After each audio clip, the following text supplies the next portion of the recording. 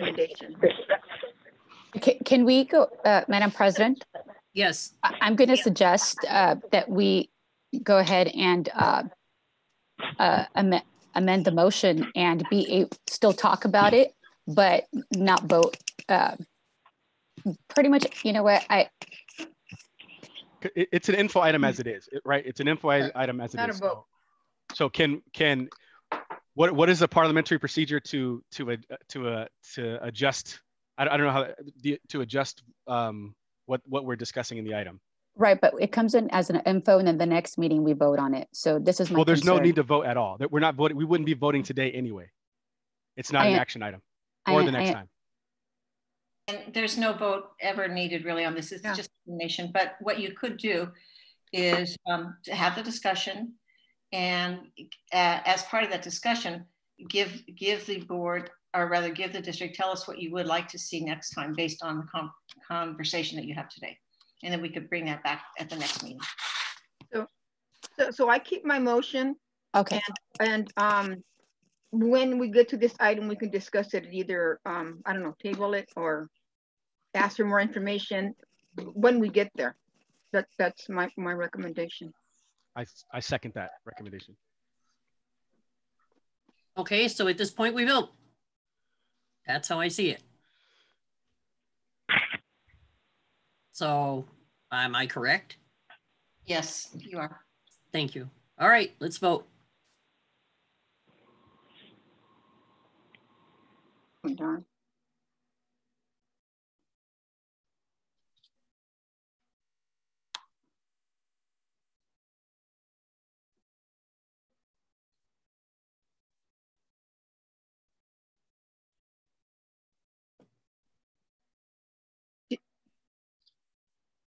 Okay, Yolanda, have you joined the meeting? I did. I'm trying to join. I am joining it right here, and my name's on it and everything, but there's no voting thing on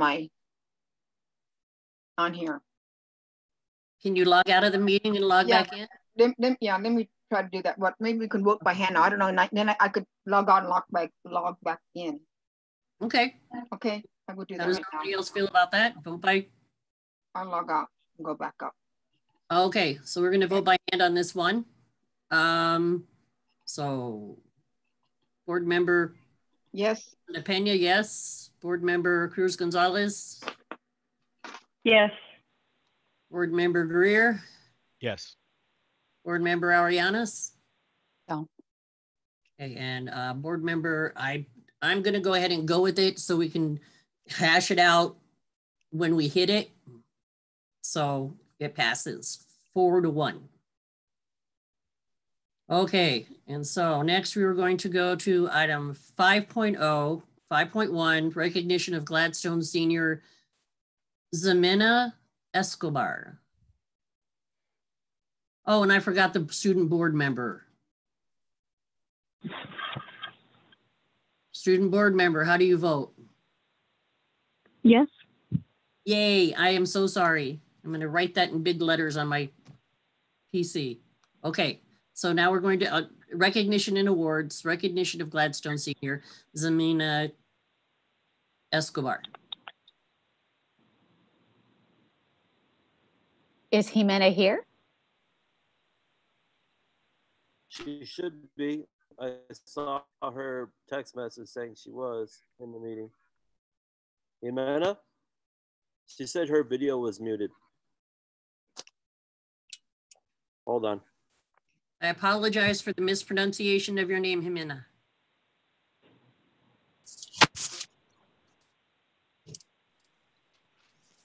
She just said that she's on my phone, so. What's her name? Her name is Ximena Escobar. Uh-oh.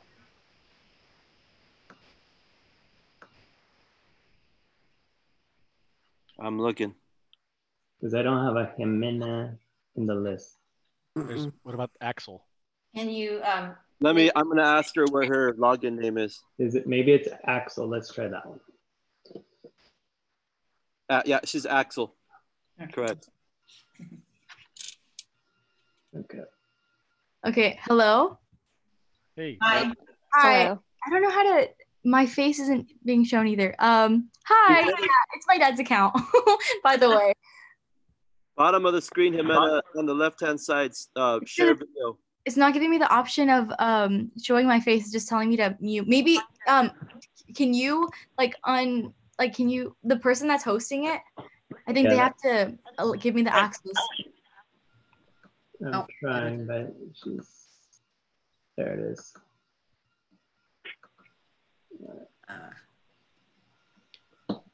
Okay, there we go. We have your. Yeah, there we go. Hi. Oh, there she Hello. is. Hi.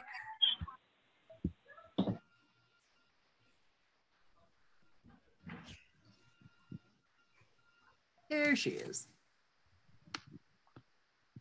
Okay, so we're recognizing you. Wonderful video that you did. I saw it. I thought it was so cool. It was awesome. So how do we go about this? Is the first time we've ever done a video, so you're our experiment. Okay. Jimena, maybe you can tell us a little bit, what inspired you to do this?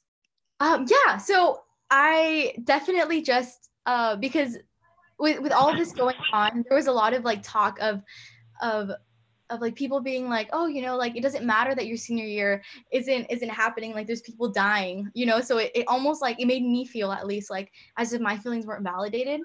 And I knew that that's how a lot of seniors felt. So that's why I wanted to make the video, because I wanted to like show the seniors and also like other people that like whatever you're feeling is so valid, and that maybe it might not be the same as you know, as a person's life, but that doesn't diminish your feelings.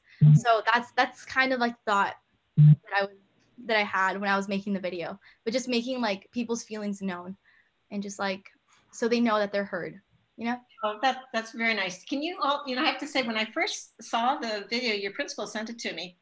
This is Dr. Kaminsky speaking. And when I first saw it, at first I thought, my goodness, is this something that somebody purchased? But you know, because it looked so professional, I thought maybe somebody else had done it, except that I could tell by the story and the pictures that clearly it was reflecting Gladstone High School. So how did you develop those skills? Because you just did an amazing job. Thank you.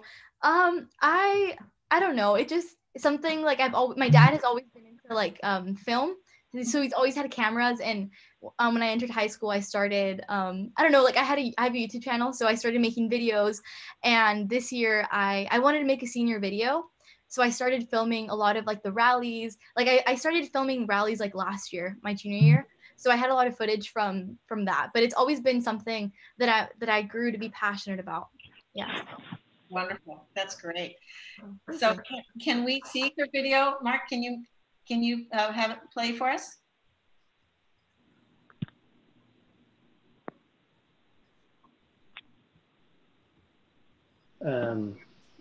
Does anyone have a link and I can play it off the link? Or Arturo, do you have it?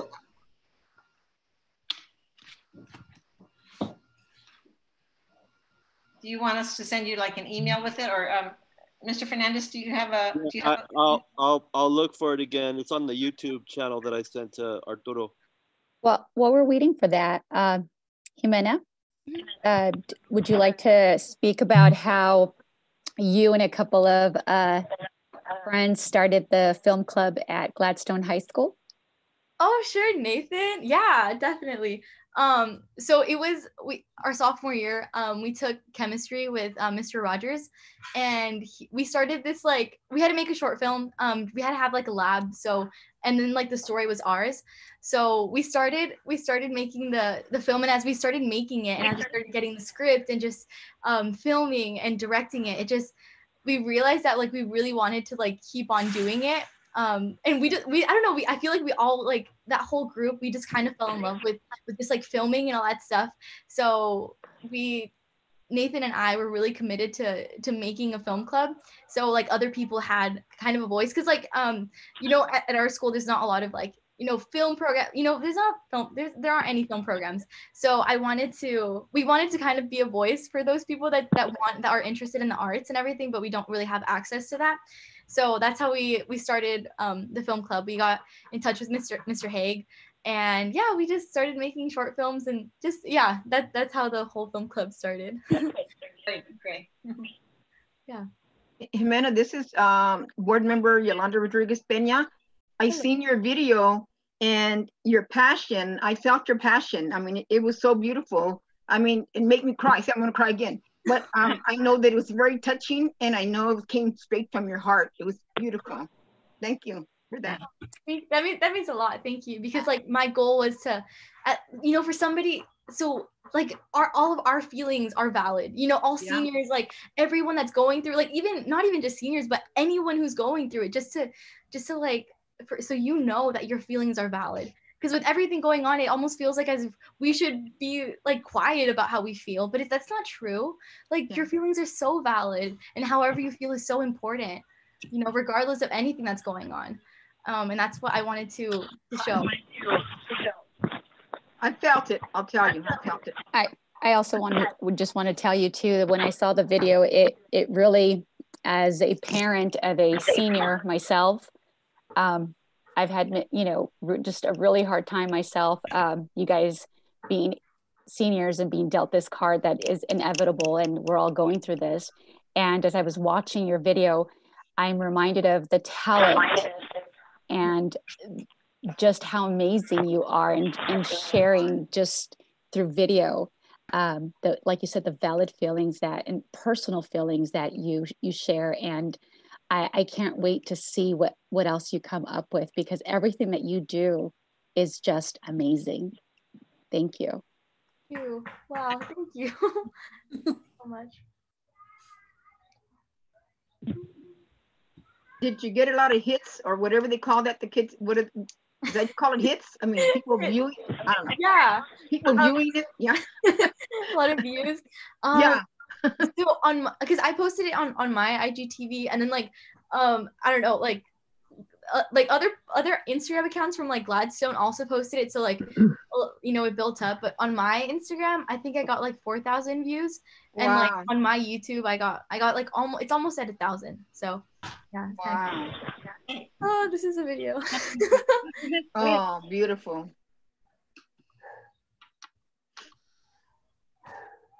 Oh, the audio isn't. The words. Can we help with the audio?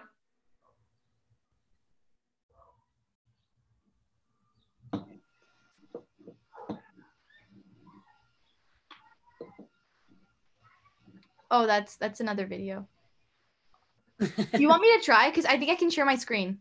Okay. Yeah, you can share your screen. Let me see if I have the video just on my. I just can't log into my account at the same time as I'm projecting to YouTube. Okay. I can try. Okay.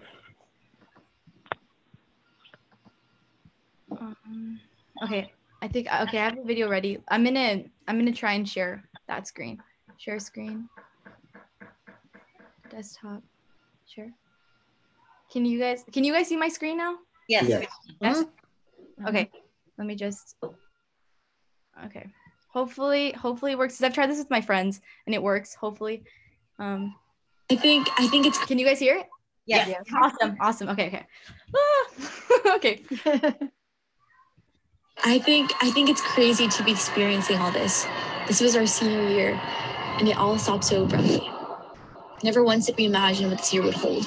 We came into senior year with expectancy, imagining how we would be able to drive anywhere with our friends, going to football games, getting more involved with sports and rallies, picking our dresses or tuxes for the greatest dance of the year, dancing the night away at prom, possibly preparing speeches for graduation, applying to colleges, getting accepted, getting ready to make the most memories this year, promising ourselves that senior year would be our year.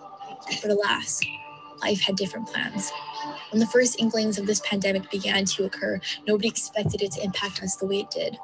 We saw it as somebody else's problem until this became our problem. And in a few days, the world that we knew was gone. Stay home. Today, Governor Gavin Newsom confirmed that California schools will not reopen by the end of this academic year. Events got canceled. There was talk of school being shut down for a few weeks until those few weeks turned into a few months and into a whole year. Dances got canceled, rallies canceled, schools closed, goodbyes were said, masks were put on, 6 feet apart was enforced, streets got quieter, houses shut their doors, and our senior year ended. Yeah, sucks. It almost feels like hanging out with friends, hugging people, going out is nothing but a distant memory. But this too will come to pass. And I strongly believe that things happen for a reason. And I also believe that life is now. And that if we decide to live in the ifs or the would haves or in the past, we'll end up hurting ourselves, but we'll also never see what life is teaching us now. And we'll never see the good out of this circumstance. And it sounds cliche to say, but we are distant, but connected. We connect with those that we love the most through screens. And honestly, those that you still want to do life with is those that you're still in touch with. I believe that now we have the ability to be more in tune with who we are. We have time to do what we never thought we had time for. We have time to do what we love, and we have time to start new things. So yes, it can feel like our senior year, being able to graduate, dances, doing life with their friends, and doing things that you would expect to do as a senior was robbed. And if you feel like that, your feelings are so valid and they matter a lot. But I think that we need to change our perspective. Instead of looking at it as something that was taken from us, we need to see it as a game that we just simply weren't able to play. Because honestly, this is what we have right now. We have more family time. We have more time to connect with our friends. We have more time to check up on those that we love. And we have more time for ourselves. We have more time to discover what we're passionate about and what we love. Our senior year is gone, but our memories aren't. And we still have so much now. So will you choose to focus on what's gone and over with? Or will you choose to use your time for something that could potentially impact and change the course of your life forever? Wow. That was awesome. Mm-hmm. Thank you. Very beautiful. I never know what to say. Oh, thank you. Thank you, Axel. Thank you. Thank you, Thank you, Axel. Sorry. Thank you, Jimena, for taking the time to collect your own thoughts and organize them in a way that can impact all of us. It really, for all the messages we all have heard throughout this time, most of them have been pretty much just doom and gloom. But to hear one that speaks to, yeah, of course, we all have these feelings, but here's how we can change it into something that will make a difference for ourselves and for others is very, very impactful and mature way beyond your years. Thank you so much. Thank you so much. Yeah. Yes. And it was probably very important to even just one person who was really maybe if somebody was just feeling that and they saw your feelings and realized feelings are the same and it's all valid. It's okay. I loved it. Wow, thank you. Yeah, Jimena, and just want to say thank you so much. Similar to what others are saying, for your perspective. You have a unique perspective that you're speaking from, and sharing that here amongst us, but then also for your friends and peers to be able to hear as well, and find solidarity and is beautiful. So thank you for not only your talent, but for you using your talent in such a way that even brings about some kind of hope and just incredible perspective to those that are going through it with you. So thank you. And then I guess we're all talking, so I'm just going to jump into Jimena. Thank you. That was so beautiful. Like Yolanda, I'm checking up a bit, but I'll just say that I really appreciate this, and it's so beautiful. I really can't express how beautiful it is. I think it captures how we all feel. So thank you. And it just quickly, so if you're a senior, do you know what you're doing next year? Please share that with us. Yeah. So I'm still like in the, like I'm still kind of swimming in the pool, kind of drowning because I'm not really sure. I don't know. I'm deciding between like maybe Biola, going to like, it has a good film program. So maybe Biola or maybe Cal State, LA or Fullerton, or maybe a 2-year. I'm still kind of, weighing out my options and like talking to my parents about it. But yeah, I'm like, I'm definitely going to major in film though. That's what I'm going to major in. I think you need to go to Paramount Studios and be a producer or something already. You're so young, but your mind is so big, it's beautiful. Yeah, it's really, really nice. I think that it should be shown at every high school, honestly, to let the kids know that, you know what, we feel it, we know it. Yep. Right. I have somebody, real quick, since it's an open meeting, I have somebody here who would like to say something. Hey, Jimena. Hey, Nathan. Congratulations. Thanks, Nathan. You got this. You know, I just totally off subject, but I love it when your children, Shilonine, Gabby, and Adrian, I think that adds so much to our meetings because you can see the humanity in everybody. Anyway. Jerry, I can bring my cat, Jerry, if you want me to. Yes, please. If you want to please, see my gato, she's right here. I want to see the gato. Okay. So I feel. There's my dog. Okay. Well, anybody else have anything to say? You're good. Thank you. All righty. So we will go Good to luck. 6.0. 6.1. This is an opportunity for the public to address the board on agenda and non-agenda items. Individual speakers may be allowed up to 3 minutes to address the board on any agenda or non-agenda item. Prior to addressing the board, please fill out the request to speak public comment blue card and submit it to the board secretary. So here we go. Mark, nobody? There's one. All right.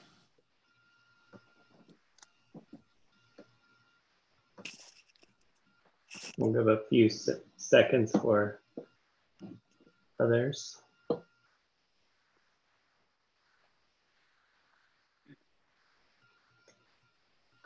right, I think there's just one. Everyone, if you click the raise your hand button, then we will take down your names and then you'll be added to the queue.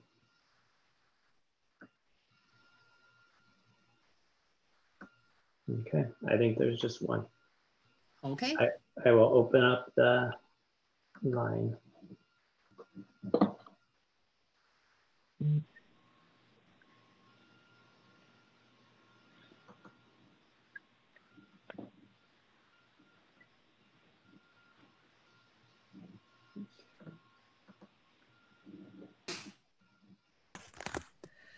Good evening. Andrew?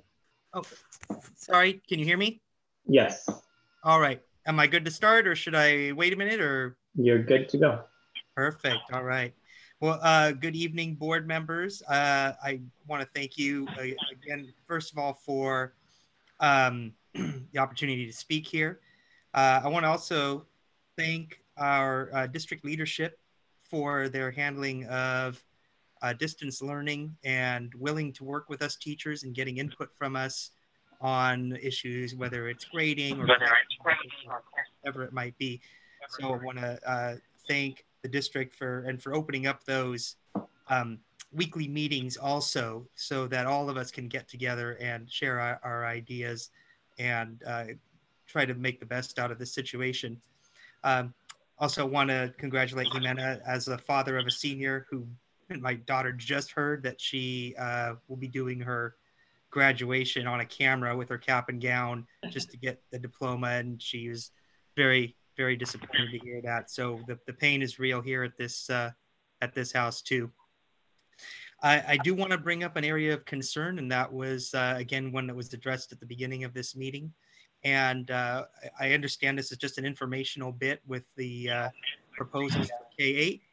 But I am concerned, as many other teachers were in our one of our meetings that we had as a union, with the fact that that was put in there and even billed as a K-8 model, and looking at Foothill as it was unclear whether it was TK and then middle school or TK through middle school, and it was unclear.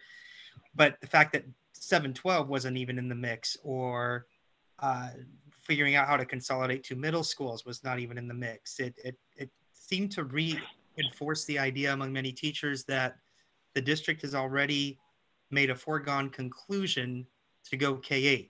Now that may not be true, but that is the appearance that we are seeing. And it is something that many of us, especially in middle school, while we're not opposed to K-8 schools per se, we are opposed to eliminating middle schools altogether in favor of the K-8. So I hope that the board, the district, you will continue to have discussions on this issue, seek input from us as teachers, please, especially middle school teachers, middle school parents. And I think middle school is something worth saving. and not worth discarding in favor of a questionable model. Thank you. Thank you, Andrew. Okay, we'll move on next to Meg Savala. Meg here? Yes, she's here. Right.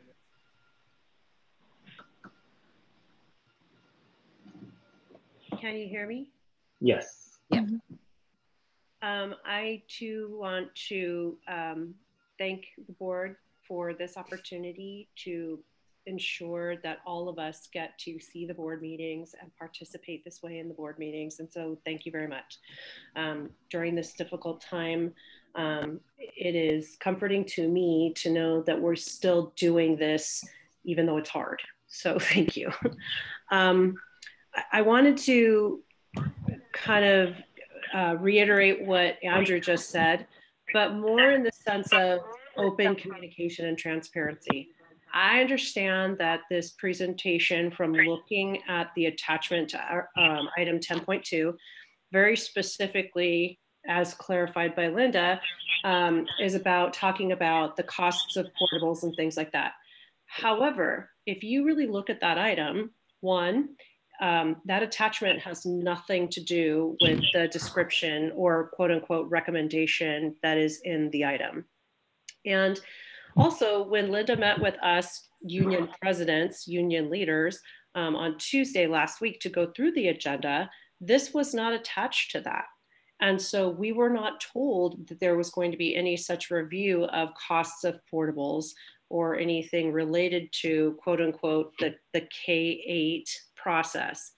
And when I say process, meaning how this presentation is labeled.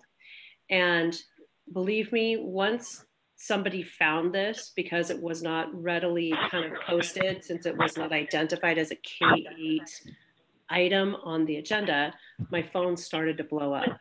And so I would have really appreciated finding out about this before today, or that it was written in a way that was clear so that those people with concerns about the K-8, the increase of numbers of K-8 sites, could have discussed it or showed up and given their comment. Also, the presentation itself has five elementary schools named and one middle school named with costs specific to those schools. It's very concerning to me that the way this presentation has been put together, the inference is that decisions have been made. Now, I heard you say in your comments prior to the beginning of the meeting that, or at the beginning of the meeting, that no decisions have been made, and that's great. But when information is presented this way, it very much has the inference that it's a done deal. And that's frustrating for me on the other end because I knew nothing about this presentation. So I would like to ask in the future that things are communicated ahead of time so that I can field questions accurately. And two, that these items are presented in a way that clearly designates what the topic is about. So thank you very much for your time. I appreciate it. Thank you, Meg. Okay, anybody else?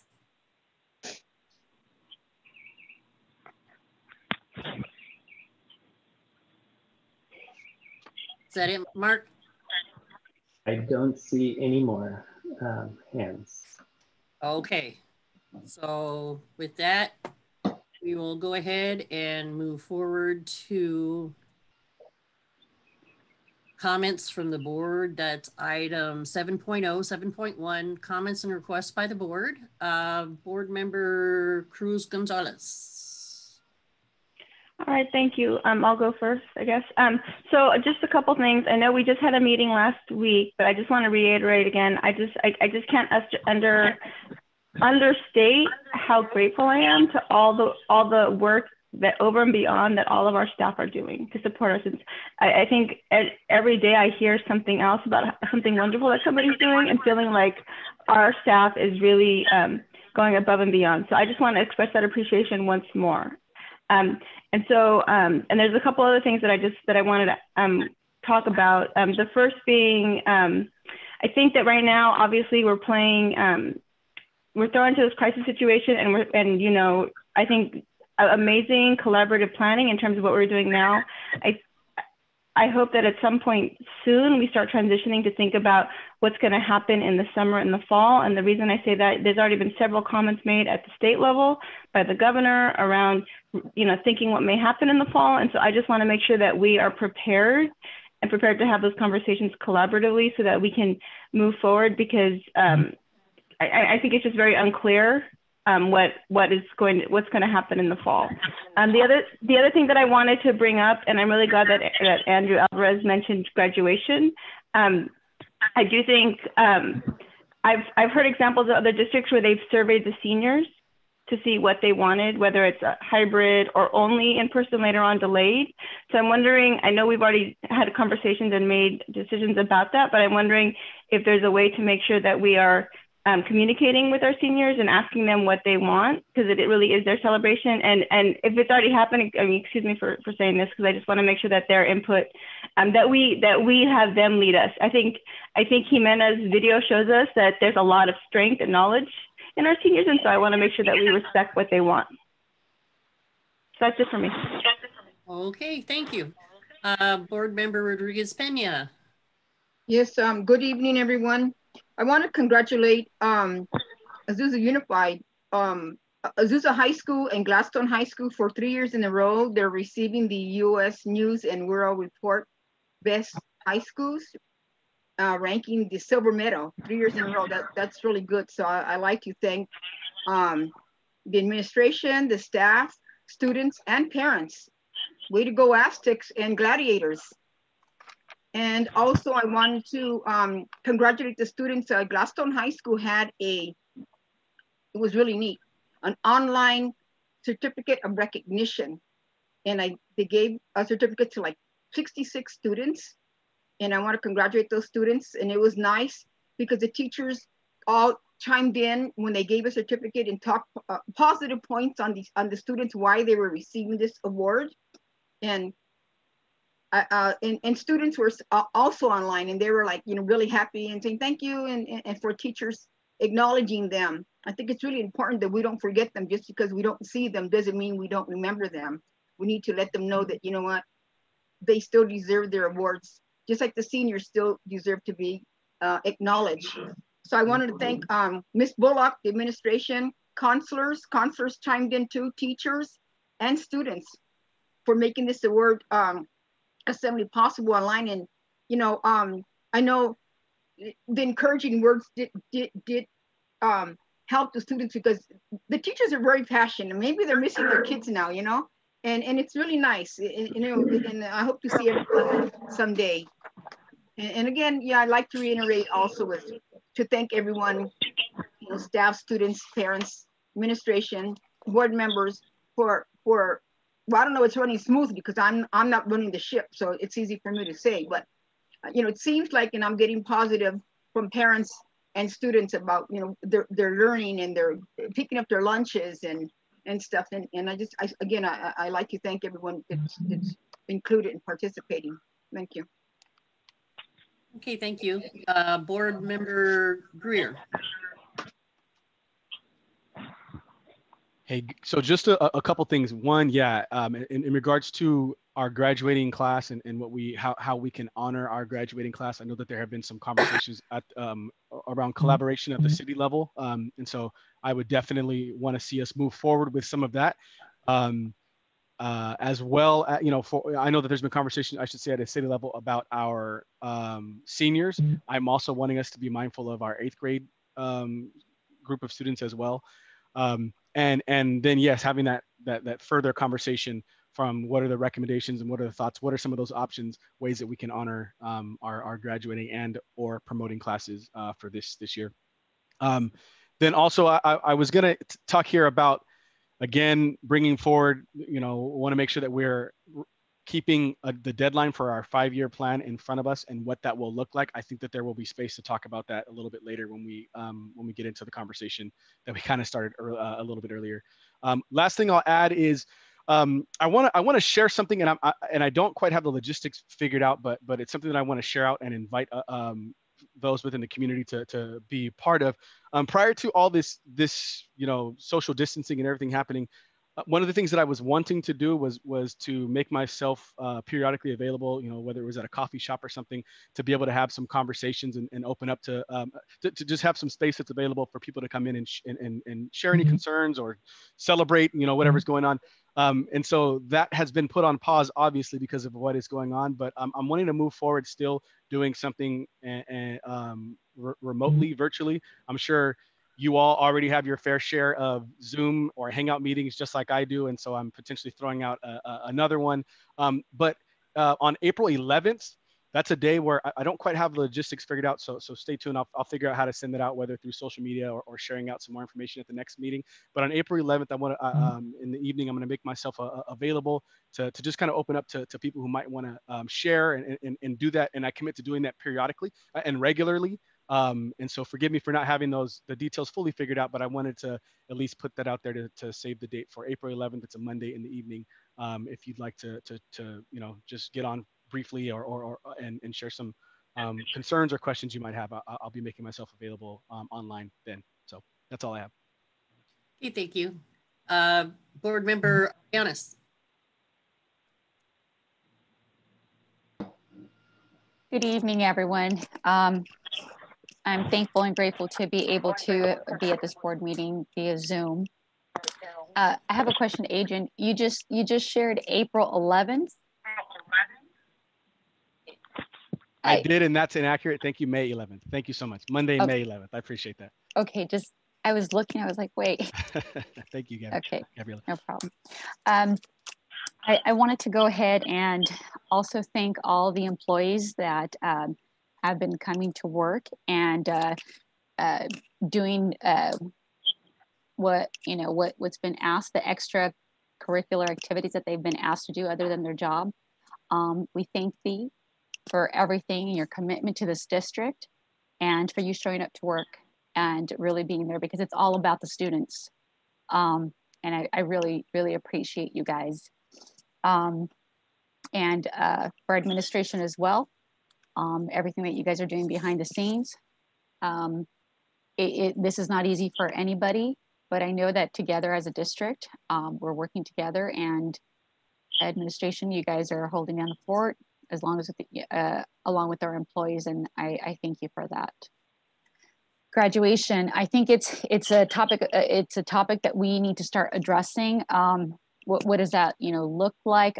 Kind of what my colleague board member Cruz Gonzalez said.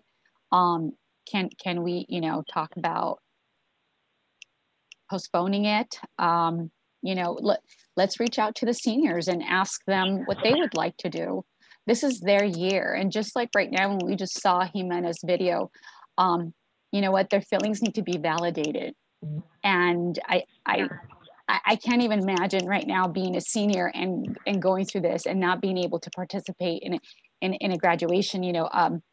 I've had certain people ask me, do we order our cap and gown? Should we, I think it's important that we as a board do have a topic of conversation about this in the next week or two, and be able to come up with an action plan to be able to, bring forth the what these seniors can expect, and bring them also and invite them to that meeting for them to be able to participate. And the next thing I want to say is I was able to participate with Gladstone High School. Thank you to Ms. Bullock for the invitation to honor the 60 students that were honored by the teachers and the counselors. It was really nice to hear. And you know what, it wasn't so bad being on Zoom and being able to hear all these great things about the individuals that they were acknowledging and congratulating. That was an honor for me to be there, so thank you. I wanted to go ahead and also congratulate the high schools that made it to the U.S. News Report. That speaks volume on how our high schools are doing. So thank you for that. I want to also thank Nutrition Services for the lunches. that there's, every day that they're there for the families. And one thing that I noticed that is new is the paper scan that many families can bring, and they don't have to bring their kids anymore. So that's something new. Yay to whoever thought of that. I don't know, but Mark, whoever, please tell them thank you. Parents are really happy they don't have to bring their children. They could just go and it gets scanned, and they're able to get their lunches. I wanted to go ahead also and talk a little bit about not today, but in this next meeting that we have, what is something that my colleague, board member Chanelline Cruz mentioned. I had actually about a week ago, I had emailed Linda. I emailed you with looking at the potential calendar for the fall at the state level and at the national level. What does that look like? COVID-19 along with the flu season. And if we can be proactive in looking at that. And one of the topics of conversation was starting school earlier, possibly in July. So I would love to invite, all of us to have a conversation about that. What does that look like? Something that we can, I know we can't predict the future, but at the same time, keeping in mind what the health department is saying, that this next flu season will have more, that it'll be round 2 of COVID-19. So just to keep that in mind and how we can protect our students, I think it's really, really important that we have a conversation about this and invite Jorge. I don't know if it's the union that we need to speak to, but like I said, it's coming up from above that that we have these conversations. So let's see here. And also too, I want to go ahead also, last thing, I want to go ahead and touch on that 5-year plan. I think it's important that we don't start in August talking about that. I think it's important that we start talking about this in the next week or 2 again. And Linda, I hope, please take note that it's really important that one of the things that we specifically asked for was for us to be able to engage the community to be part of this. And I expect and I recommend that we continue with that moving forward. Thank you. Okay, thank you. And Jerry, I have one other thing. Jerry, do you mind if I forgot one thing? Oh, no problem. Go right ahead. Yeah. Sure. So just one other thing that I want to request that we look into. So I know the state just got approved for pandemic EBT. And so my understanding is that we're able to access that without affecting the food that we actually provide our students. So I was hoping that we could look into it, because that could just be another source of food for our students' families. And I think because if they're on free and reduced, they can easily get access to that. So I just want to request that we look into that. Thank you. Oh, thank you. Okay, I just like to piggyback on what everybody else said. So much work has been done with such relative smoothness. I guess that's the best I can say. Our staff, our cabinet, and everybody else involved. I mean, with our lunch pickups, I see posts on Facebook with our people posting it, and they're having a good time doing that. And it shows the community. I mean, imagine you're sitting there and you're with your kids, or you get away and you have this person full of sunshine greeting you, handing you your meal. It adds that extra something, community involvement to everybody. So I want to compliment everybody on reaching out and, touching, not literally touching the community, but touching the community and letting them know that we're here for them. So, and everybody has done an excellent, excellent job. Thank you. Okay, so next we will move on to item 8.0, comments and reports by student board member, and superintendent. 8.1, comments and reports by the student board member, cabinet, and superintendent. So, student board member. Hello, I just wanted to comment and say that I've been enjoying and appreciating the time I get to spend connecting with my leadership class at school. Well, not at school, but through, meetings and emails. And it's just the fact that we've been able to reach out and stay connected to the student body. And as a whole, we're all learning how to lead in a different way. And I just think it's really awesome. So thank you.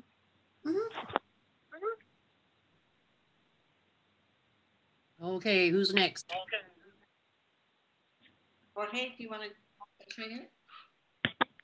Yes, good evening, Board of Education, Cabinet, staff, and community. I want to just echo the statements about our staff that have been just outstanding in many different ways. Our teachers, I shared with principals earlier today that who would have thought that working from home would be so much work, and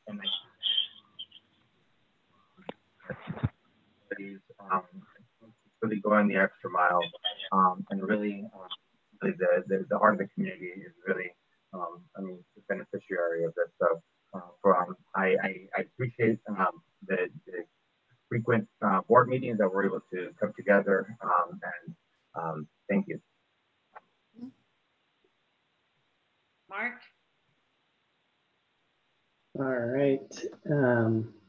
So, well, you asked about the PEBT. I wanted to be able to give you the info on that. The PEBT will be coming to families in May automatically if the families are already part of CalFresh or Medi-Cal. They will automatically receive it in the mail. So can you please clarify what PEBT means for the people that are watching that don't know? Sure. Jillian had stated earlier, but it's pandemic EBT. So everyone who's already on the EBT system, they will be getting a PEBT card, a pandemic EBT, and they should be starting to arrive on May 7th through the 22nd. If the family is not part of one of those groups, they can apply to be added, and we will communicate that out through our channels and be working with other organizations to help advertise that. And they can get $365 per child on the card. So it'll be able to help them with food and groceries. And they can use that at a market, right? Yeah, food. Well, it'll operate just like an EBT card. Oh, okay. So they can use it to get any type of food at any establishment that accepts EBT. Would this 365 be weekly or? So I believe it is monthly.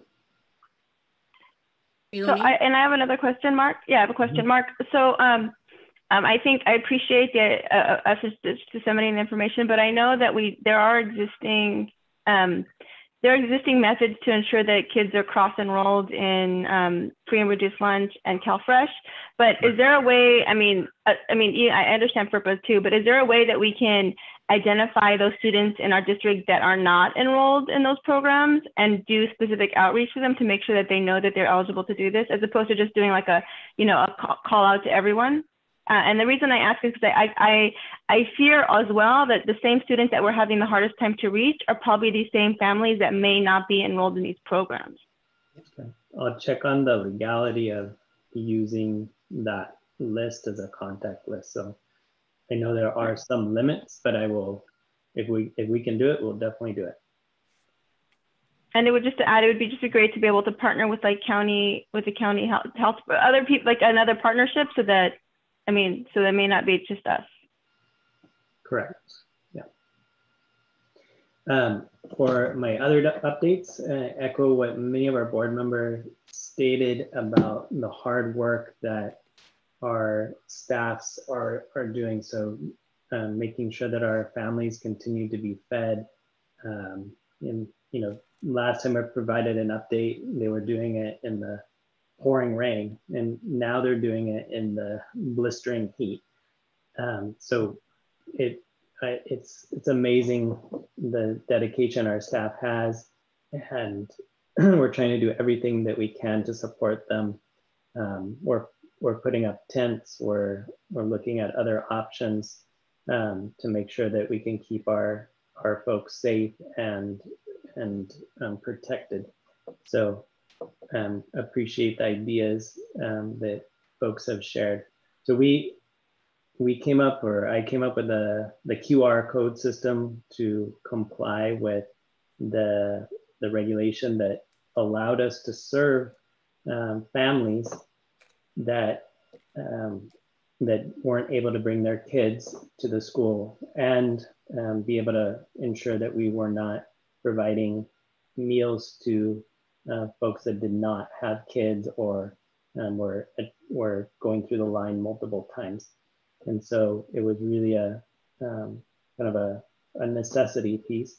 So that way we could make sure that we were doing that, and we used our creative minds to come up with an idea that would work and simplify. It also helps us to tally up numbers pretty quickly. And that way we know where we are in the day. Mark, can you please explain how does it work? Sure. Please, like in other words, they cannot go to Azusa and then go to Gladstone and get food again, or how does the system work? Sure. So the first time a parent comes in to one of the 4 sites, they won't have a card, obviously. So when they bring their students for the first time, we note how many kids that they have, and we tag that card with however many kids that is. So let's pretend it was 3. And then that parent leaves with their food for the day. The next time they come around, they will show us that QR code through the window, and we can scan it from pretty far away. And then we know that that card is worth now 3 meals. And then if they were to attempt to go to another school site, we know that that card already showed up at a different school or the same school during the same day. And so that way we're able to keep track of how families are using the system. So it has helped to expedite the lines, so that way there's not as much conversation about how many kids are in the car, and it has helped our staff to not have to interact as much face to face with the families, so that way we make sure that both sides are kept safe. But also, the students do not have to belong to AUSD, correct? It's just some. Correct. Right. Yeah. Okay. So yeah, and it doesn't have to be a student. It could be a newborn infant, 0 to 18 years old. Yeah. Okay. Good. Yeah. But again, it's not just nutrition services that's working. We have a large group of folks that are making sure that we're ready for next year, that are manning the phones to make sure that our families can communicate if they're having any issues. So it's really establishing a completely different style operation in a short time, and our amazing staff has adapted quickly. And that's all I have. Thank you, Mark. And Arturo? Good evening, board, staff, and audience members.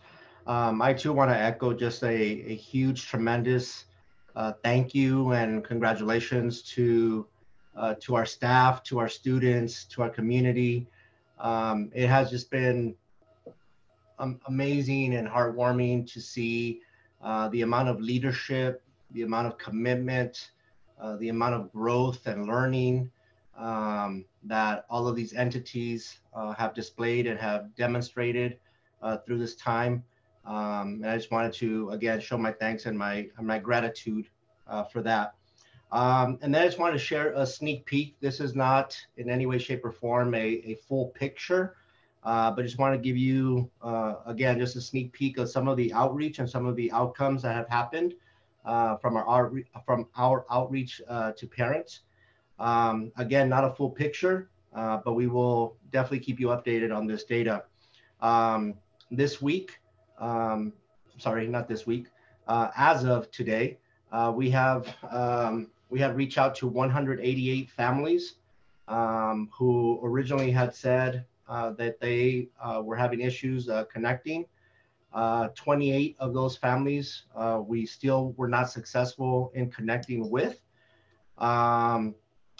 But 17 of those families, we have been working with them to connect them, and we're pretty close to being successful with that.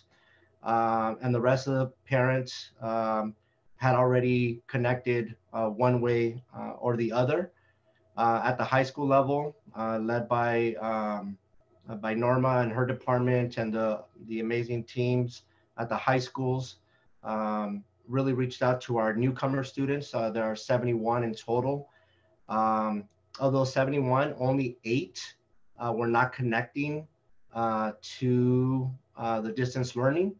And of those 8, 6 of those were because of devices or the internet. 2 of them had nothing to do with the device or the internet. It was just not knowing how to connect to the Google Classroom or to their teacher's sites.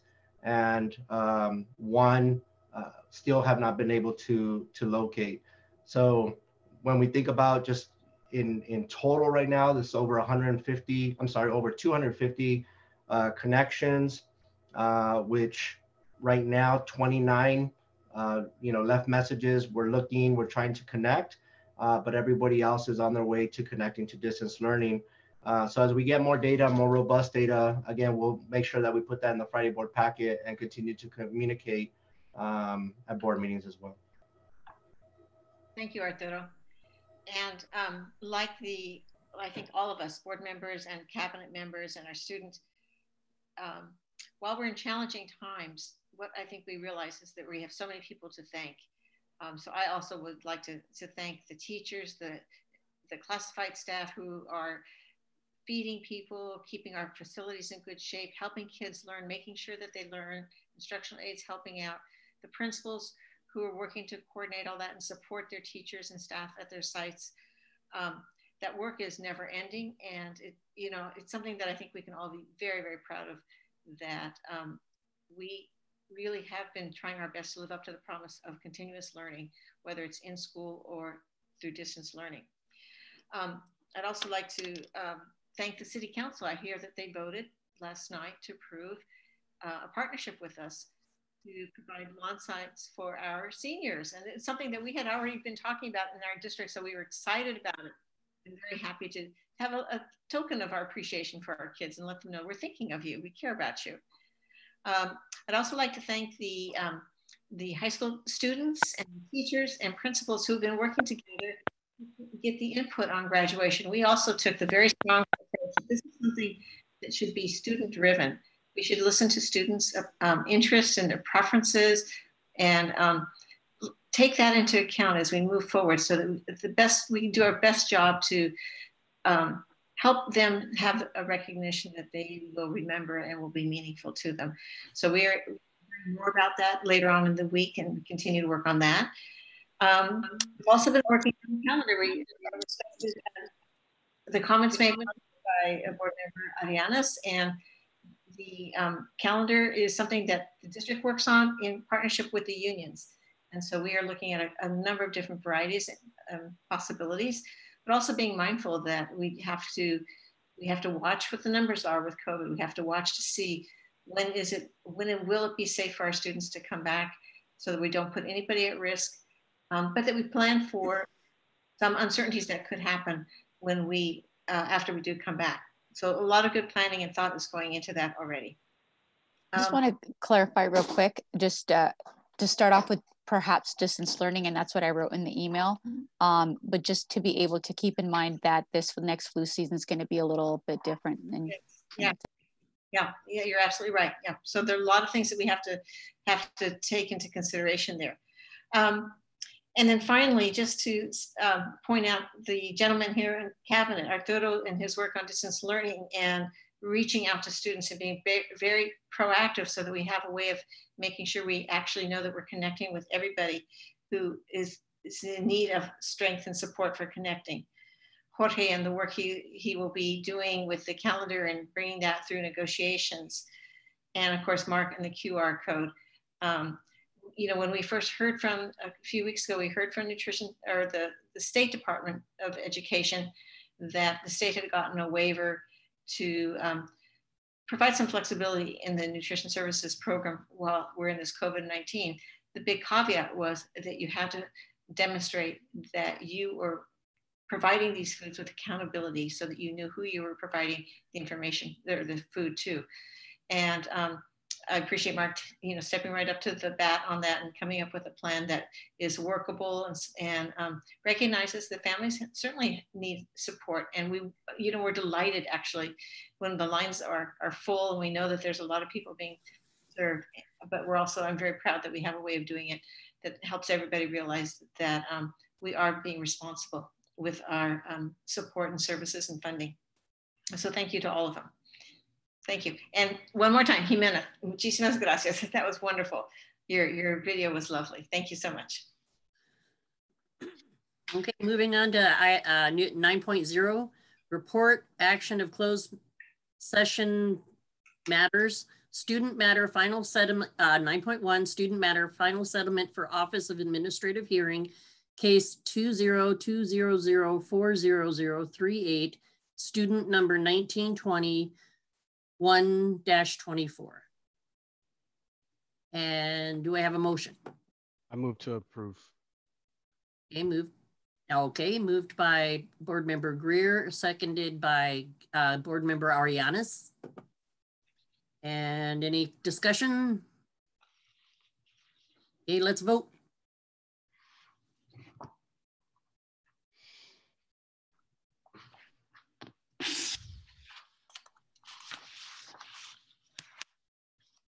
Okay, it passes 5-0. And now we will move on to 10.0, general functions, 10.1, 2021 through 2030, student enrollment projections and demographic studies report.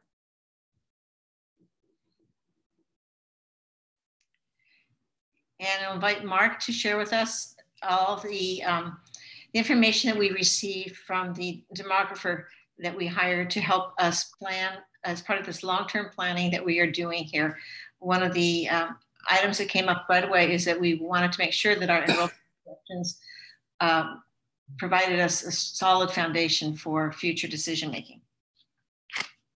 All right, can everyone see the screen? Yeah, okay. So this is the agreement that we went out for to get 10 years worth of projections and to see some of the demographics data come in for our area, our district boundaries. And there is a full report that's, I think 80 pages long, that's included in this agenda item.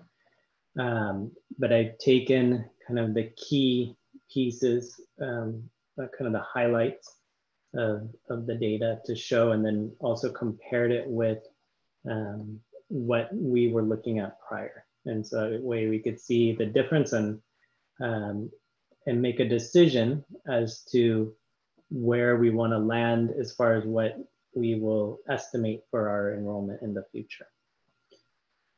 So as far as enrollment projections, you can see the green line, which was what our prior projections were before we went out for the study.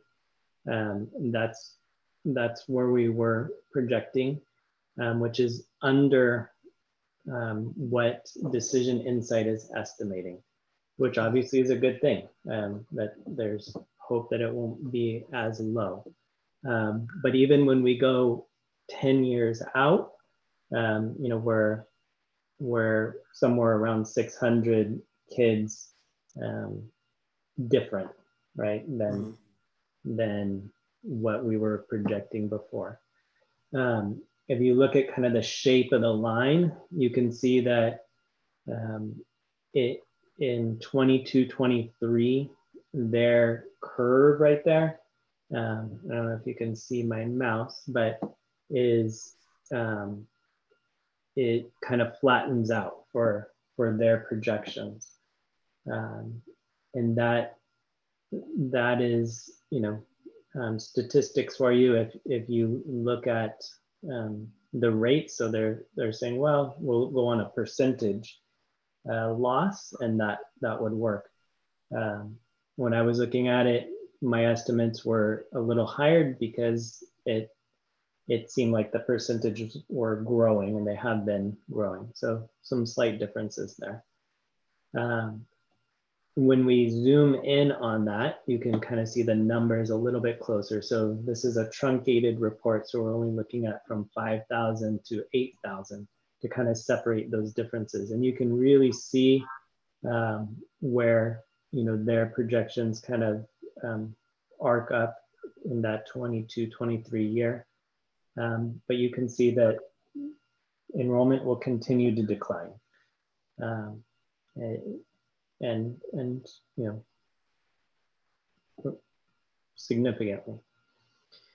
I'll stop there and see if there's any questions on the enrollment piece, as that's the biggest chunk of importance for planning. I saw one hand go up. Do you want me to unmute you? Yeah, I have a hand up too. Okay. Oh, I'm sorry, I didn't see it. No, I haven't done it yet. Oh, okay. Okay. I'll go with Gabby first. I saw that hand, and then I see Adrian and Sharon. Okay, Mark, I have a question. So you right now you mentioned decision. Mark, what do you mean how so the projection for the decision for you didn't share what decision, you weren't specific about it. So we use whatever number for enrollment that we choose based off of our projections to estimate how many kids will be enrolled in the district. And that then estimates how much ADA we will receive for that year. So if we estimate that we have in 21-22 7,103 kids versus 6,902, then we would be estimating that we would have less revenue for that year. If we use Decision Insights number, then we would be estimating that we have more revenue.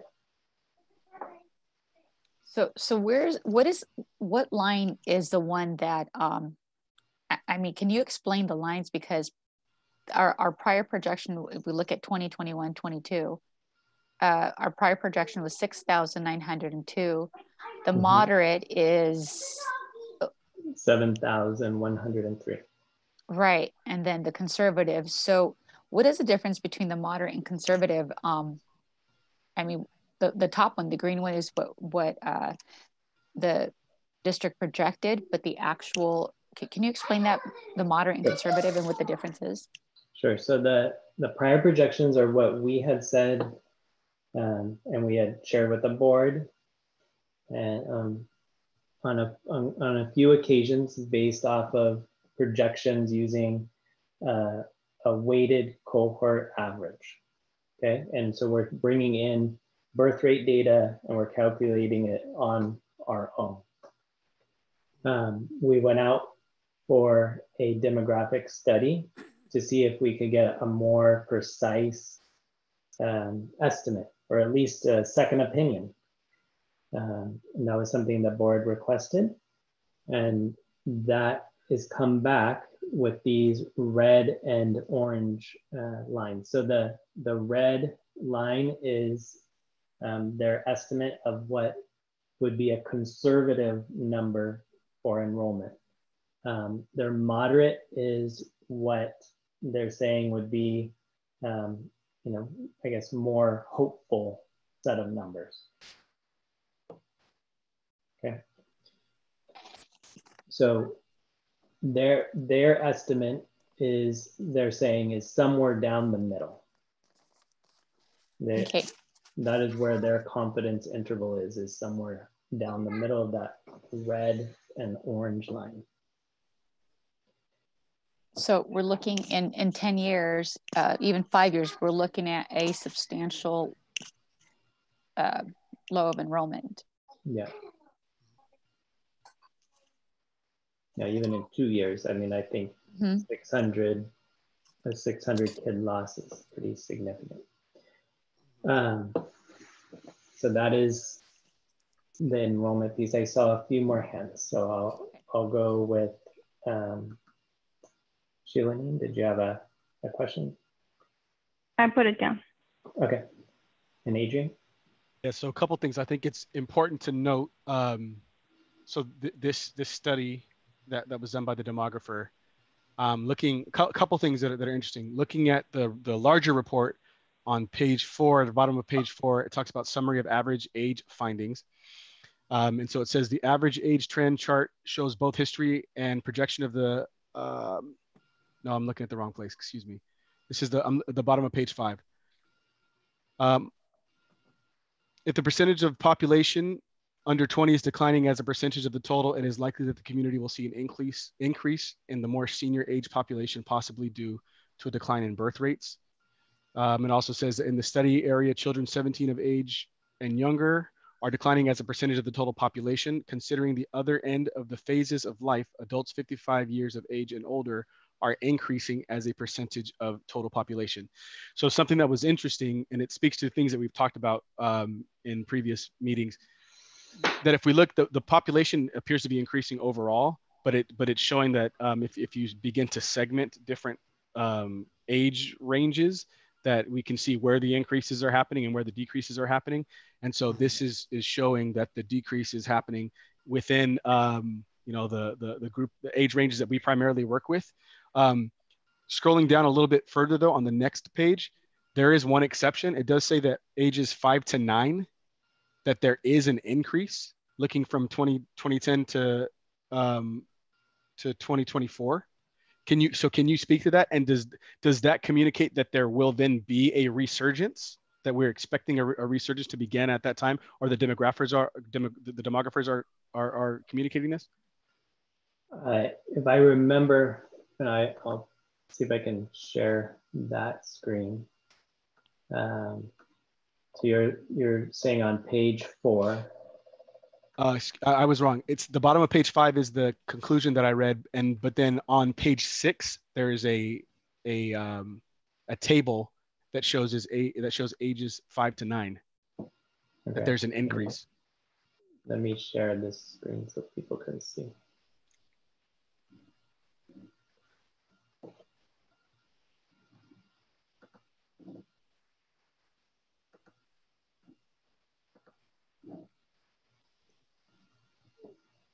All right. Can you see now? Yes. Okay. So this is the chart that he's speaking of, and so it is showing that the difference, and that there would be a very slight increase of early elementary, and then a slight, almost inverse of elementary, middle school, and then a flat high school. That's what you're talking about? So I am talking about that, and I'm trying to understand how this well, one, if this means that by the time we get around to this age, there will be begin to be an uptick in numbers, and then 2, trying to understand with these slight variations of a plus 1% and a negative percent, how that amounts to some of the substantial decline in enrollment that we see across those years.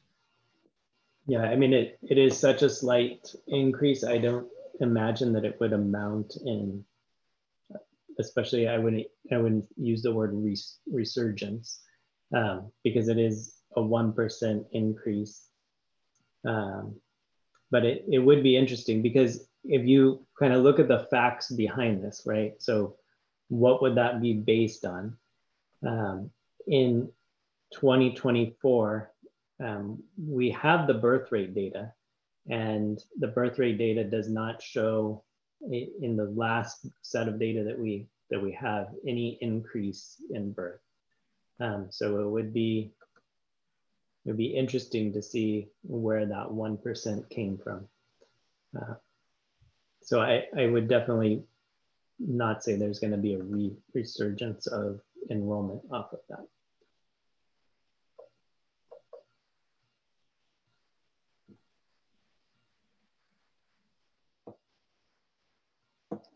All right. So going to the next slide, Adrian mentioned this, but this shows our population shift. And I thought it was an interesting graph from the study. Oh, shoot, you guys cannot see that.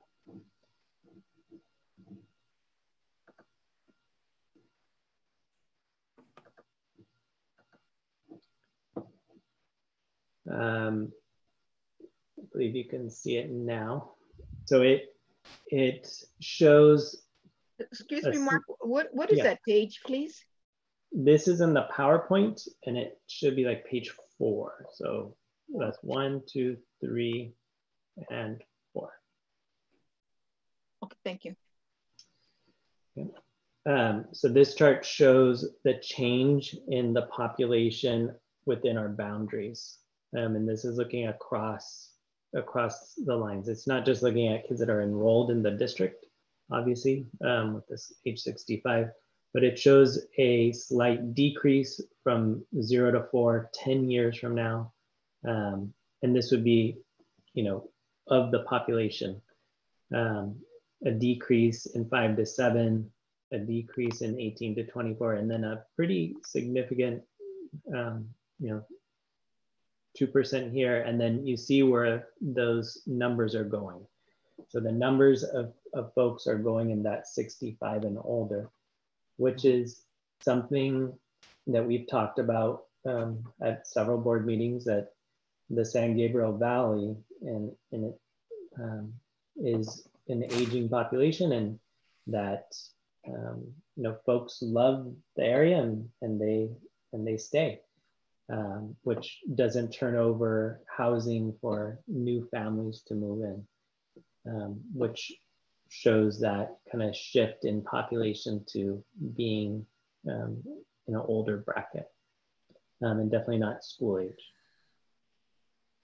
On the next chart, this was another kind of interesting fact. It doesn't really affect our funding or anything like that, but there was a slight increase and even though this bar looks big, I do want to point out it's only 1.25% increase in the Asian population and a decrease in the white and Hispanic population by less than 1%. So you see an increase of Asian Pacific Islanders and decrease of others in the area, and I think probably attributed to the Rosedale development that has different demographics than further down into the city. And I will then open it up for any questions.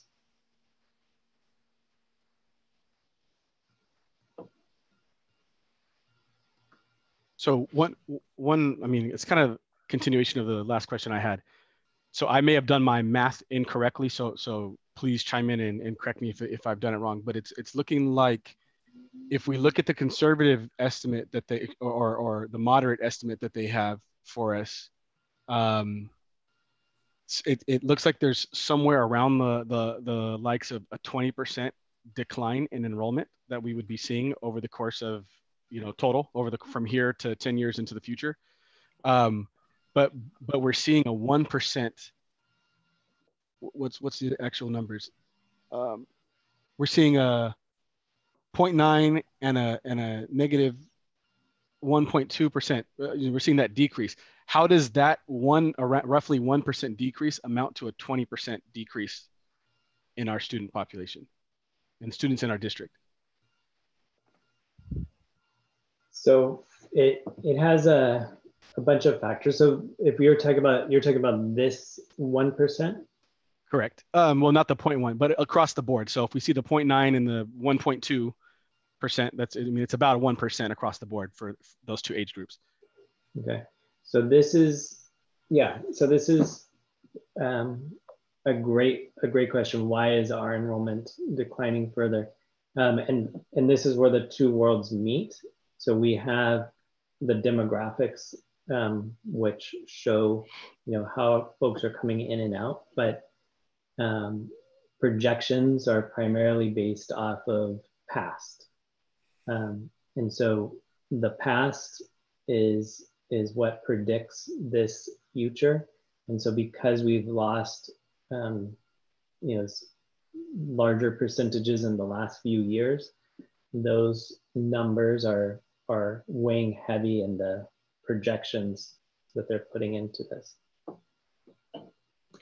So, I mean, I still wonder then, is there, in essence, 19% of decline enrollment that is not accounted for? I mean, that's probably not fair to say entirely, but roughly. So I see where 1% comes from, but where does the other 19 to make up that roughly 20%? And we don't know. Yeah, we don't know from their study, but it is a question that I could go back with and see if there's some answer that they would provide. Yeah, that'd be helpful. That'd definitely be helpful. Where they see those kids going. That's a good question to ask. Gabrielle? Yeah, I just want to make sure that when you ask that question that we're able to get that answer as well. Could you please keep us updated on that and include it in the Friday report? Definitely. Thank you. All right. Any more questions? All right. So we will move on to item 10.2, capital facilities projects update. So here we are. All right. One quick second.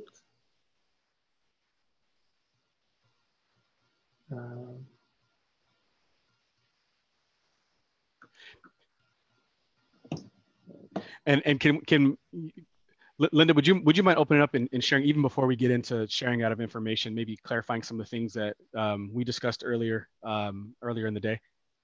Mm-hmm. You're muted. Thank you, Adrian. One of the things that the board has asked us to do as a district is to help plan long-term, where might we be and what should we be considering? And that led to the request to provide the board a report in basically in September, which is called the 5-year plan or the 5-year report. And as part of preparing that, a couple things have already started taking place. The first one is this demographic report that is critical to have that.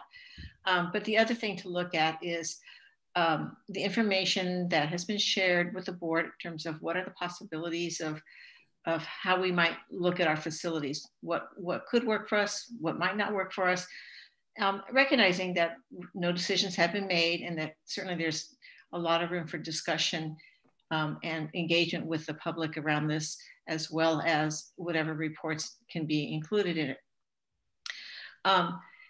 From the point of view of if we, for example, were ever to decide that we want a 7-12 high school, we can look at these projections, and there's more detailed reports that can tell you a little bit about what's the size of the high school population over the next couple of years.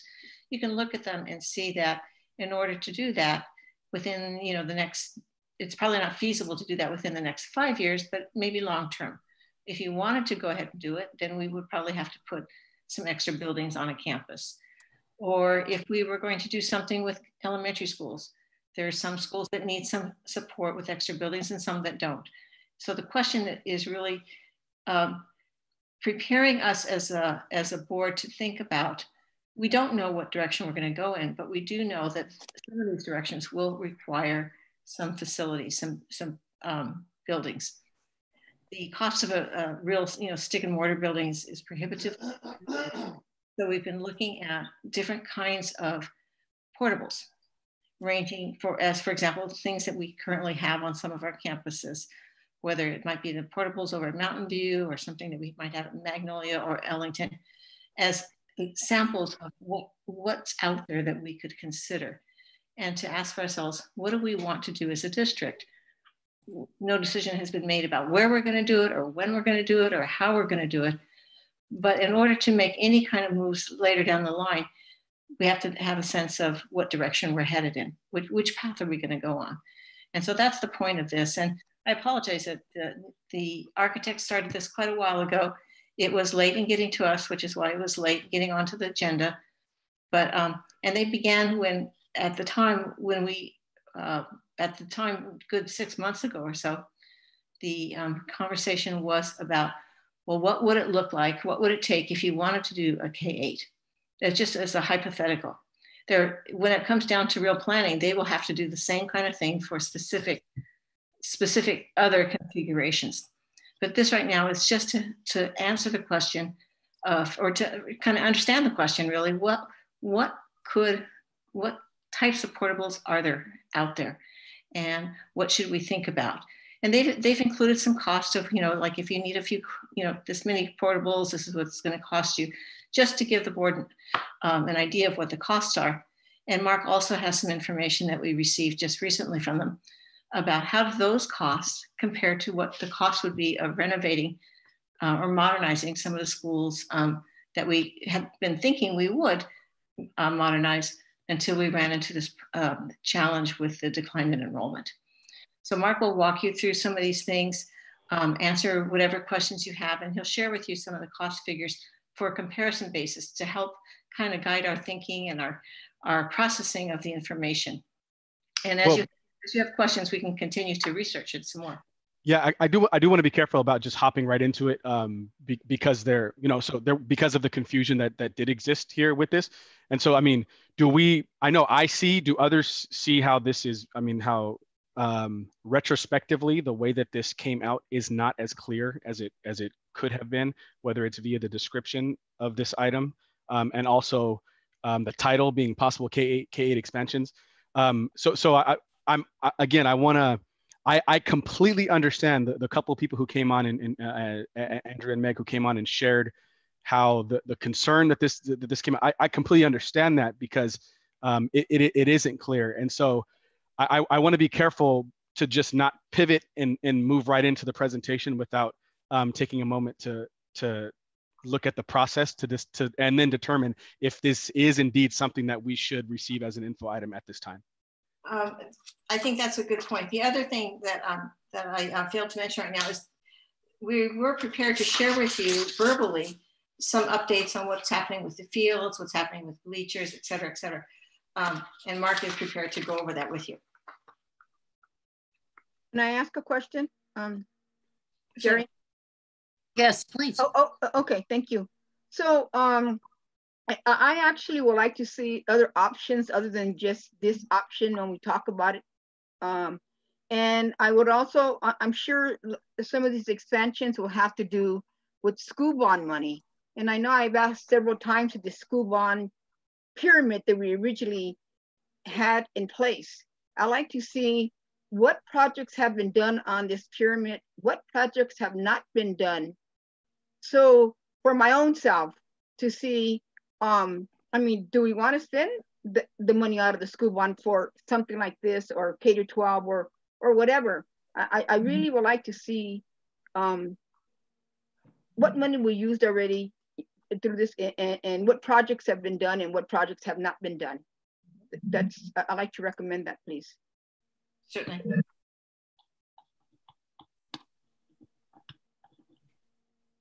So I think Gabriella had a question before. Okay, Gabby. Gabriella. Okay. Oh, yeah. Can you guys hear me? I am going to recommend that it's this PDF is very misleading. We're talking about we just had a presentation of low enrollment. I think it's important, and then you present this possible K-8 expansion. Just the title alone is very misleading. I think it's really important that Linda, Cabinet, that it's important that I agree with my colleague board member Yolanda Pena, that it's important that we also know what has been done and what still needs to be done in the facilities from Measure K. And we need to reconsider that and possibly, take a look at that. Looking at the projections of the declining enrollment for the next 5 to 10 years, it is imperative that we just do not get a possible K-8 expansion in a PDF, that we do the research like you just said, Linda. You know, what does it look like to go to the possibility of going to a one high school? What does it look like to have a 7 through 12 option? It is important that we get that documentation for us to be able to move forward with our decisions, especially because it involves Measure K bond money, which is the taxpayers' money. It is important that we are not being misled, that we do not mislead our, the within the meetings, that one thing is said and then one thing's presented. At this point right now, I'm really confused, and I'm not okay with this. And one of the things that I wanted to bring up is that I would like for the demo. I know that it's projections from what he, the study that he collected, the data, but I think it's really important too that we wait for the enrollment of the fall, what the actual numbers look like, because after this, stay-at-home order, we don't know how many kids are going to be coming back to public school. Some of the kids are moving into other options because of options are more favorable for them. So I think it's really, really important we take that into account and that we talk about this as soon as possible. And we do get those demographics of how many kids are actually coming back to Azusa Unified School District in the fall. So I'm going to recommend that we get that. And this conversation is not going to be just one information item. And for us to be able to vote on this has to be a continuous, a conversation that we have. Thank you. Okay. I understand the whole problem with it saying one thing in the K-8 expansion studies. I mean, that is apples and oranges. I understand that we were going to get information to guide staff into what to look into if we ever go to portables. I understand that that's what that was all about, but yes, as far as how it was put here, we're supposed to be getting parking lots and bleachers and fields and project closeouts. And I also agree that if we could get some kind of running tally on what we've done. Mm-hmm. Thank you. And would you, my question right now is actually, would you like Mark to talk about some of these other items that you're asking about, the adult ed parking lot, the Azusa High and Gladstone High School bleachers and fields? And I'd say without having something physical to see, like just it being shared verbally is challenging. So I would prefer, I think at this point, I would still like this update, but it doesn't look like we're ready to have the update shared or for us to receive the update. And then as far as for what the agenda actually says, and then as far as the content of this, I really request, I'd like to suggest that we make some adjustments to this presentation, even if it's changing the title and making some other adjustments so that when we receive it and agendize it accurately, so that when we receive the information, it truly is about the options of and costs of relocating versus purchasing new portables. I think that would be helpful. And something else that I want to just make sure that I communicate extremely clearly to anybody who saw this and thought that this somehow indicates that decisions were indeed made and now this is, and letting everyone in on the process. That is absolutely not the case. We definitely have September set as a deadline. I want to say at our last strategic planning session before we split for with social distancing, we looking at the timeline and whatnot, that timeline was moved to September 15th, I believe it was. There's a board meeting on that date. which is the day that we'll have that final thing shared out. But the only way that that gets shared out is by us having series of meetings starting now, and understanding that this last month things happened that we were out of our control, but starting now that we have these meetings scheduled that allow for community input, for people to speak into their thoughts.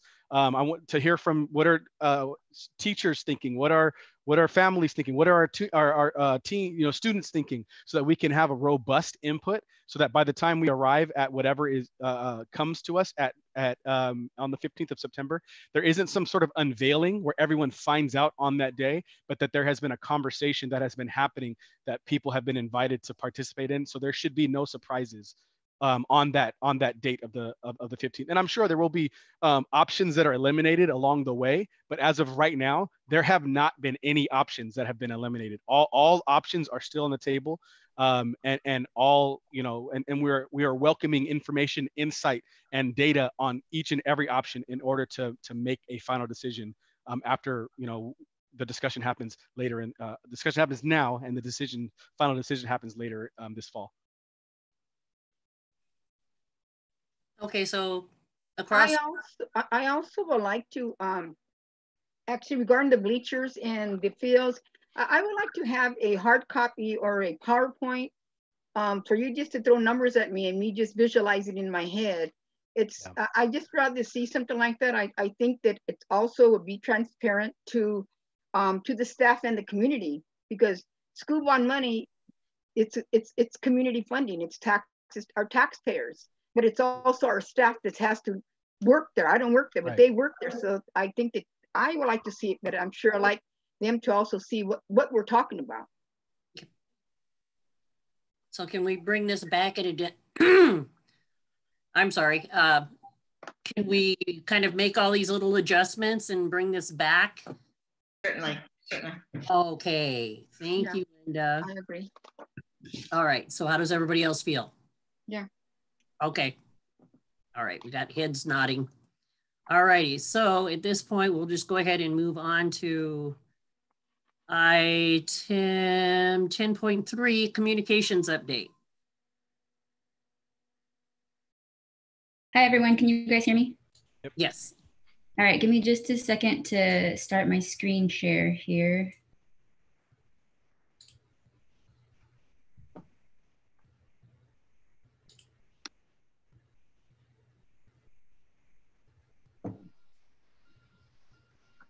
And tell me when you guys can see it. There we go. All right, awesome. Believe it or not, this is the first time I've done a screen share on Zoom. So this has been exciting for me. Where are you? We want to see your face. Oh, you can't see my face? Well, I can't. Can somebody see her? Oh. No, we can't see. Camera's off. Put the face to the PowerPoint. Okay, hang on. I'm working on 2 different screens here, so it's a little. And Lika, the presentation, at least on my end, looks a bit misaligned. Is it just me, or is that others as well? Looks fine. Did that help? Okay, I only see the top upper right left. But Lika, instead of sharing your screens, share the application. Give me just a second then. Let's end the screen share. And let's share. Let's try this. Is that any better? No, but I can look at it. I can look at it over here on my screen. You can blow it up. It looks fine to me. It looks fine to me. Okay. Yeah, it looks fine to me too. All right. Sorry, guys. So, okay, there we are. And let me see if I can make it a little bit bigger for you guys. All right, if it stops sharing at any time, let me know. I've had that issue a couple of times before on Google Meet. So just wave at me or shout at me and I'll reshare if I need to. It's really nice to see you guys. It's nice to see your faces. It's been a while since I've seen some of you guys. I hope you're all well and safe during this crazy time that we're living in. And thank you for allowing me the time to give a brief communications update to you guys. I know this has been in the works for a while, so I'm glad that we finally have the opportunity tonight to do it in this unique way. So I want to be cognizant of a couple of things here. This is a unique way for us to give and receive presentations. It's a very different dynamic than an in-person presentation where there's the ability to have a lot more interaction, and there's the ability for me to read your faces better to know whether or not I'm answering the questions that you guys have.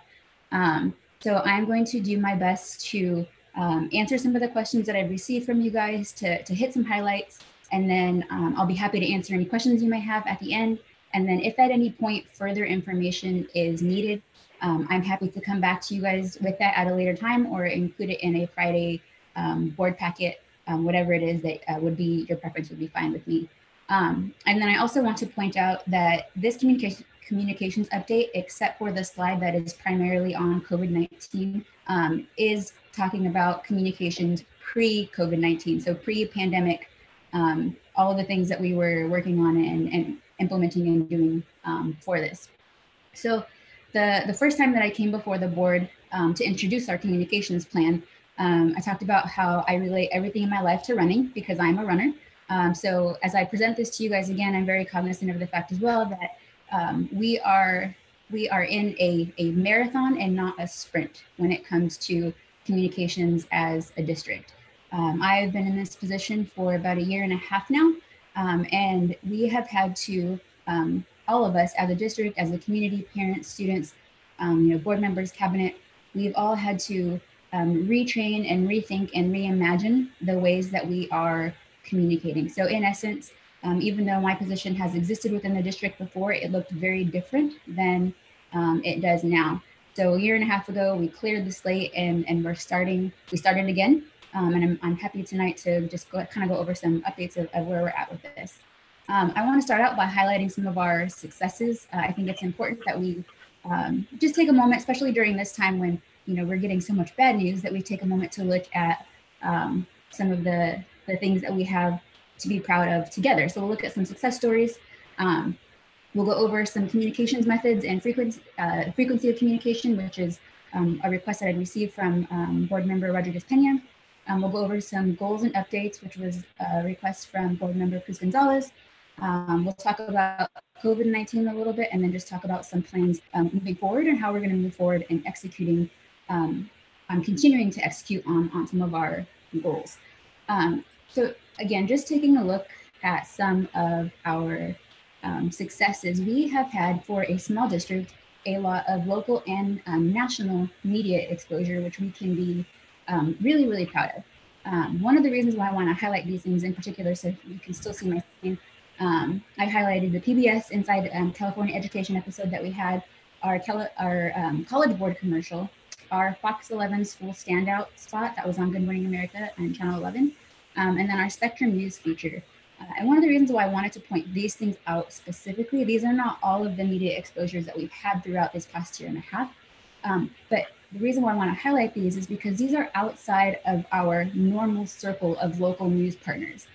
We have some great local news partners that we work with that are always willing to share our successes, but I also think that's important that we begin to and continue to reach outside of our normal bubble, because there are a lot of awesome things that are going on within our district that should be recognized at a state level and at a national level. So I'm happy that we've had these successes, and we had been working on a couple of more surprises pre-COVID-19. Whether or not those will pan out once we go back to brick and mortar, I'm not quite sure, because everybody's going to have to change operations, but we're hopeful that we can continue with not only getting local media exposure, but also national media exposure, because our students and our staff deserve to be recognized on that level.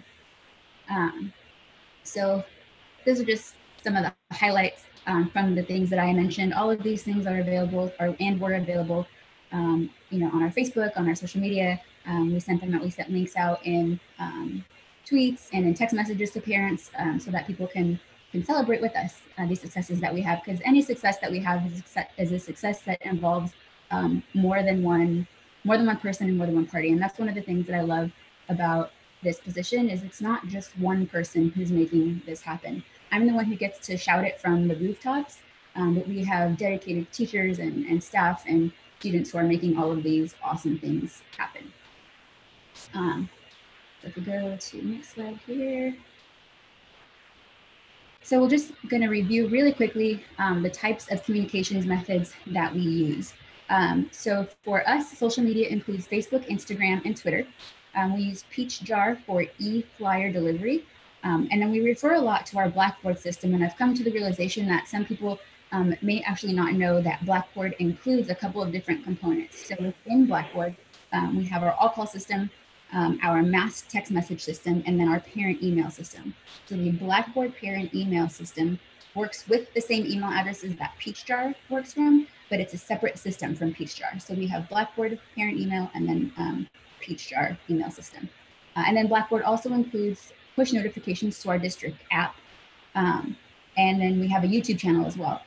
So, and then all of these things that I just mentioned are available. And we have the AUSD website, can't forget about that. All of these things that I just mentioned are accessible through the AUSD app. So the app is one of my favorite tools for communication, because for a parent, it's easy for a parent to just go there. You can see everything all in one place. If your child is enrolled in more than one school, you can subscribe to different schools so that you're not missing everything. And every email, every text message, every push notification, every social media post is at your fingertips through the AUSD app. We recently added a couple of things to the app. The app refreshes at midnight, so any updates that are made will take effect at midnight. So if it's not already there, tonight at midnight, there's a new section on the app that links to the distance learning website for the district. So that parents, you know, if they have any questions, it's just another way for them to access the distance learning materials. So if we go to the next slide, this is just a reminder of how we have divided our audience. We have two broad groups. We have our internal and our external group. So our internal group includes all AUSD staff members, then it also includes AUSD students. And when we say AUSD students, we also have adult ed. And I know sometimes they tend to be left out or not mentioned, but that group I also include as students with our internal audience. Our external audience, again, two primary groups. We have parents and community members as one of the groups, and then businesses and stakeholders, including local community partners such as Homework House, My Third Place, organizations like that in our external groups. This next slide just delves a little bit into our communication frequency. So again, I know I see you guys squinting at your screens. I know this might be hard to see in this way. So I will include this in the Friday board packet so you guys can take a look at it and then ask any questions that you might have. But this chart was made to just help explain the communications methods that we use and then the frequency that we use each method. So when it comes down to frequency, I think it's important to note that there is always room for flexibility, especially in the case of an emergency where we need to operate outside of normal communication patterns. So our staff email update, our goal is to send email updates to staff members once per week. One of the issues that we had encountered before was staff members saying, we receive 25 emails from 25 different departments, and it's so hard to find everything within our inboxes. Is a case of email overload. So we have moved to a once a week consolidated update where any department, anybody who has an announcement to make can submit that to the communications office, and it can go in the Monday update. But that doesn't mean that if something important comes up, and it's not in the Monday update, that we're not going to, send it out in a timely fashion, that we're going to hold it. It's just to hopefully ease up on some of the email overload that people were experiencing. So again, I'm happy to include this chart in a Friday board packet so that you guys can take a look at it a little bit more clearly and ask any questions you may have. So to get kind of into the meat of things, I want to delve into our goals and then updates on those goals just a little bit. So we have our first goal that's here on the screen was employee communication. Our objective there was to establish an effective employee communications plan to improve internal communication and employee engagement.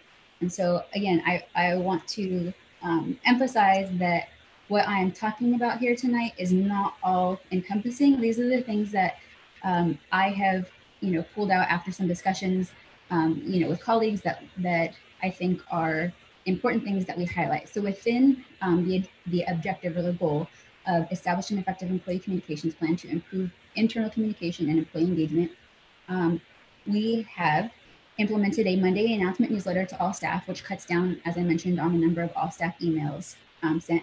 That email newsletter is called AUSD in Focus. And from my understanding, you guys are on the all staff email, so you guys should receive those. I know we've had a couple of problems with the all staff. Yolanda's nodding her head. She was a victim of the issues. We've had a couple of issues with the distribution list, so I'm actively working on trying to figure out what those are. But AUSD in Focus is something that you guys should be getting as well. And if you have not been receiving them, again, this is pre-COVID-19, please let me know, and I'm happy to make sure that you are on that list.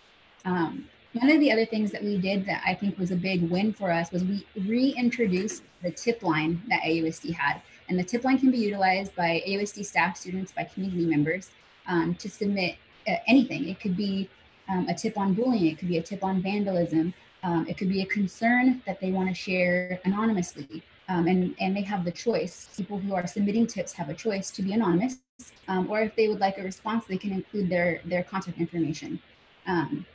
We have rolled it out also within the app. There are posters made that were sent to school sites. It was introduced to students. And we've had some great success in receiving tips and being able to address some pretty major concerns with both students and staff. Even things that people may think are unimportant. We had a neighbor report through the tip line that sprinklers were running overnight. And since we're not generally on campuses overnight, we weren't aware, and we didn't know that every night at 1 a.m. our sprinklers were turning on. So things like that. The reintroduction of the tip line, I think, has been a great success, and I'm looking forward to continuing to utilize it, especially among our students, as a way that they can report concerns either about somebody's mental health or request help if they are afraid to go to somebody face to face. They can submit a request for help through the tip line. Those come to me directly and also to a couple of people on cabinet, and we address those as they come in as a priority. And then one of the other things that we've done is we've developed a system of social media and web content managers at each site. And we provided training and continue to provide ongoing training support and management for web and social media platforms. So this one was a big one for me because, again, with the number of sites that we have, with the number of departments that we have, I didn't want to miss an opportunity to share important information with any audience. And so it's important that information gets out that not only comes from the communications office or comes from the district office, but that it comes from the site level, that principals can share successes, that teachers can submit things to principals to be shared on their Facebook, on their website, on their YouTube channel if they choose to have one.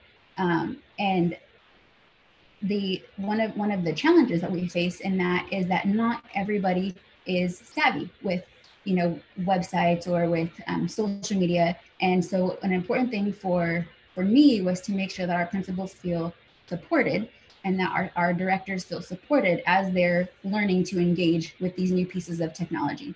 I'm not saying that our system is perfect. And I know that sometimes, posting on social media for some can just seem like, oh my gosh, this is just another thing that we have to do. But our community finds so much value in seeing pictures of their students and hearing updates, not just from the district level, but from the site level. So the system that we have implemented so far has worked out really, really well. I'm proud of the way everybody has jumped in to embrace a new skill and has been patient and willing to learn something and make something work that they maybe weren't comfortable with beforehand. So again, like I mentioned, this communications for the district is a partnership effort. It requires partners at all levels. And I have been just so encouraged by the way people are willing to partner with us in this and sharing successes and struggling through some of the questions that we have as a district. Moving forward under employee communications and internal communication and employee engagement, we would like to create an insert and some key messaging and resources for new hires. So one of the pieces of feedback that we have heard from the employee side is, how is it that we can learn the culture of the district? We come into new job and we're learning the skills that we need to manage our new job, how is it that we can partner in sharing successes, and how is it that we can help communicate the goals of the district and the things that are important to the district. So I think that's something that we can move to include in an onboarding process that we can work with HR on moving forward. And then also, Board Member Arianis at one point has suggested including local elected officials on a mailing list of AUSD publications. So our current mailing list generally only hits the city of Azusa. And so I think there's value in making sure that we're expanding that mailing list to share our successes with local elected officials, even if they are a little bit kind of on the outskirts of our city limits. And then also seeking certificates of congratulations and support from local officials when appropriate.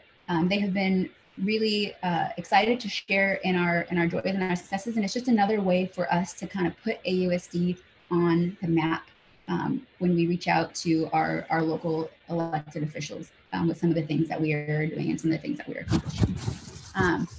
Moving on to the second goal, develop and maintain positive collaborative relationships with stakeholders to strengthen support for the Azusa Unified School District.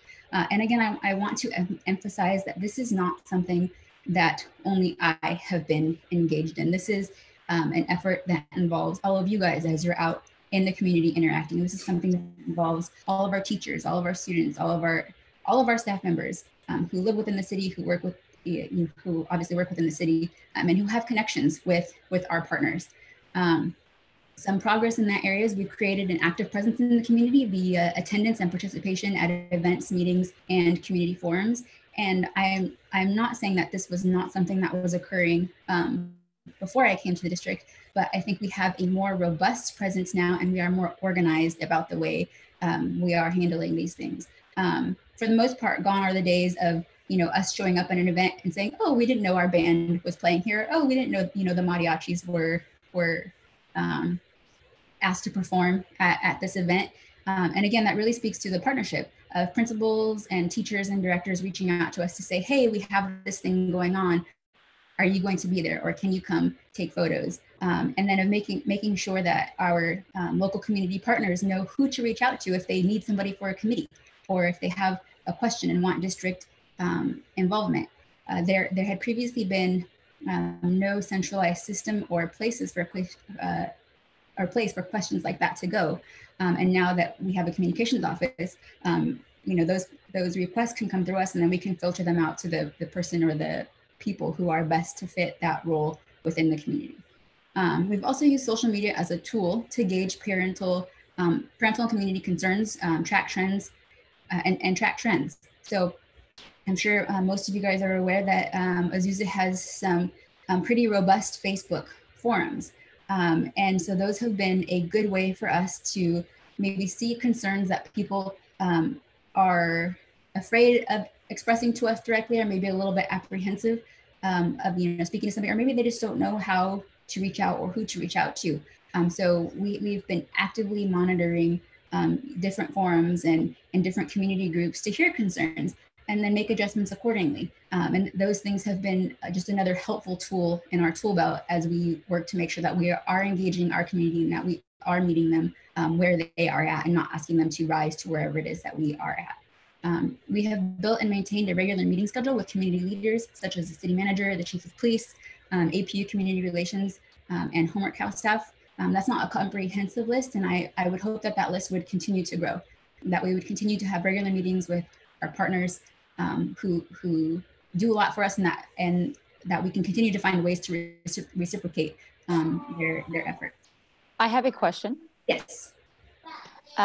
Yes, going back to district support and maintaining those collaborative relationships.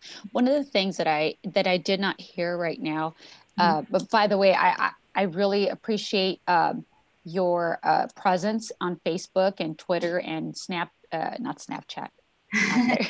we haven't jumped into that yet. No, the Instagram, that's what it's called. Yeah. Instagram, I really appreciate that, and how you respond back to questions that people have and stuff. I really appreciate that. But one thing that I did not hear you talk about right now is parks and recreation, our city parks and recreation. And one of the things that I know that they've had is trying to get on the peach jar. They've had a really hard time to try to get that. And so one of the things that they had offered, I know before, was we'll go ahead and continue doing the flyers. Azusa Unified, you don't need to pay for them. We will still pay for them just long as it's physical. And the district had said no. So can we think of an idea of how we can assist these programs, because these programs through Parks and Recreation, the city, it benefits our students.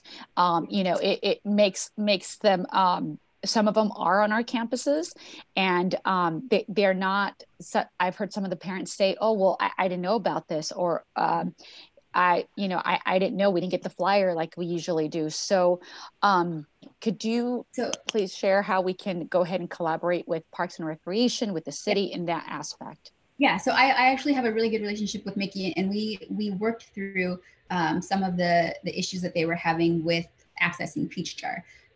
So one of the things that we figured out was they had an account through Peach Jar, but it was set up incorrectly. So when they were sending flyers, they were actually not connecting with our schools; they were connecting somewhere else. So one of the misconceptions too about Peach Jar is that community organizations have to pay to advertise, and that is not necessarily true. So we worked out a deal with Peach Jar for our account where we are given a certain number of credits, and credits are what allow community organizations to submit flyers. So with like the Azusa City Library, with Homework House, I know I spoke to Adrian's wife about My Third Place. I'm not clear on whether or not they got their account up and running yet. But with all of these community partners, they have free accounts that we put credits on, and that allows them to submit their flyers. So with Parks and Rec, yes. Oh, I'm sorry, I didn't hear you say what is it, the Raiders, the football team and cheer, and also the is it the National Little League? Yeah, so this is not a comprehensive list. Those were just the ones that were off the top of my head. But any community partner can set up a free account to send flyers. If they need help with setting up that account, they can reach out to me. I'm happy to help facilitate that. Our Peach Jar representative is awesome. She's very hands-on. Anytime that we've had an issue arise with the community partner, maybe incorrectly setting up an account, because sometimes it gets a little bit into the weeds. She can go in there and she can help reset their account. It does take about a 24-hour period for the account to activate. So if an organization wants to send a flyer, I would encourage them to start the process a couple of days ahead of time, just to make sure that their account is activated. And do we have that somewhere where they can, not everyone's watching this video right now. Do we have somewhere on our website where it states that to reach out to you if they would like to go ahead and participate in Peach Jar? Yeah, so on the communications side of the website, the instructions are on there, and the phone number that's on there, actually, I believe it goes directly to our Peach Jar representative. I can double check that, but my information is on there, and then our Peach Jar contact is on there as well. And if I'm sorry, go ahead. And what are the possibilities too of not just doing Peach Jar, but also being able to promote their, the programs that are that can be accessible to our students through our Facebook, our Instagram, and our Twitter? Could that be a possibility? I think it's definitely something that we could probably have a further discussion about. We probably need to make a policy surrounding that, because we could get a little bit into the weeds of constantly having a lineup of external things to share, and that overriding our internal successes that we would like to share and our internal information that we'd like to share. So I see that as being a possibility with a certain amount of balance to it and parameters to it. So I think that's definitely an item for further discussion for sure. Okay, I'm writing that down. Thank you. And I can speak into just being somebody wearing multiple hats. The Peach Jar process for a community organization, for My Third Place, it was relatively easy. You were definitely helpful, Lika, so thank you, and prompt in the response, and so we were able to get that process signed up. One point of clarification that I think we ran into, and it's something to consider for Parks and Rec, and maybe you can bring clarity on this. It's my understanding that for community organizations and or nonprofit organizations, you have the ability to promote activities and services but they have to be free of charge. And so if Parks and Rec, for example, are promoting, I wonder how does this work? If they're promoting something and there's a $15 charge to be a part of, the park soccer team or football team or something, are they then not able to share out? Because maybe that's where some of the confusion comes around. But the process of getting onboarded was relatively straightforward and simple, thanks to your help. Yes, that is where the credits come in. So I'm glad to have the opportunity to clarify this. So as a community organization, My Third Place can submit one free flyer per month, just in general. Beyond that, when you submit a flyer, that is where, when I add credit to the My Third Place account, every time you guys submit a flyer beyond that one free flyer per month, no matter what the flyer content is, it'll just subtract from the credits that are on your account. So essentially, PeachJar just thinks that the organization is paying for the account, but they're not. The credits are just credits that we have that we can give to our close community partners. And just to clarify, also, there's not an unlimited amount of credits, so we try to be we're very judicious about how we spread those around, but we have not yet come to a point where we've run out of credits to give to people during a period of time. So when you give the credits, do the organizations need to be nonprofit, or what is the guidelines? So the guidelines are created essentially by us, and what we have done so far is done only Azusa community organizations, or organizations that have a close partnership with the district or extreme benefit to our students. So like Kumon Tutoring Center is not an institution that we would give our free credits to. If they want to advertise through PeachJar, they can go through the public PeachJar process and pay for their own credits. But things like My Third Place, Homework House, Parks and Rec, Azusa City Library, those are the organizations that we would give credits to. Okay.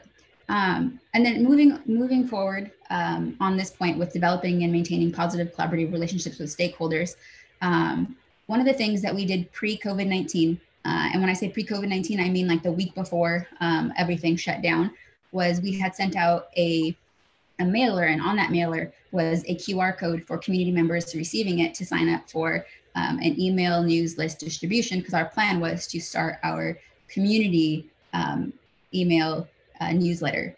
Unfortunately, with COVID-19, I think that kind of fell by the wayside.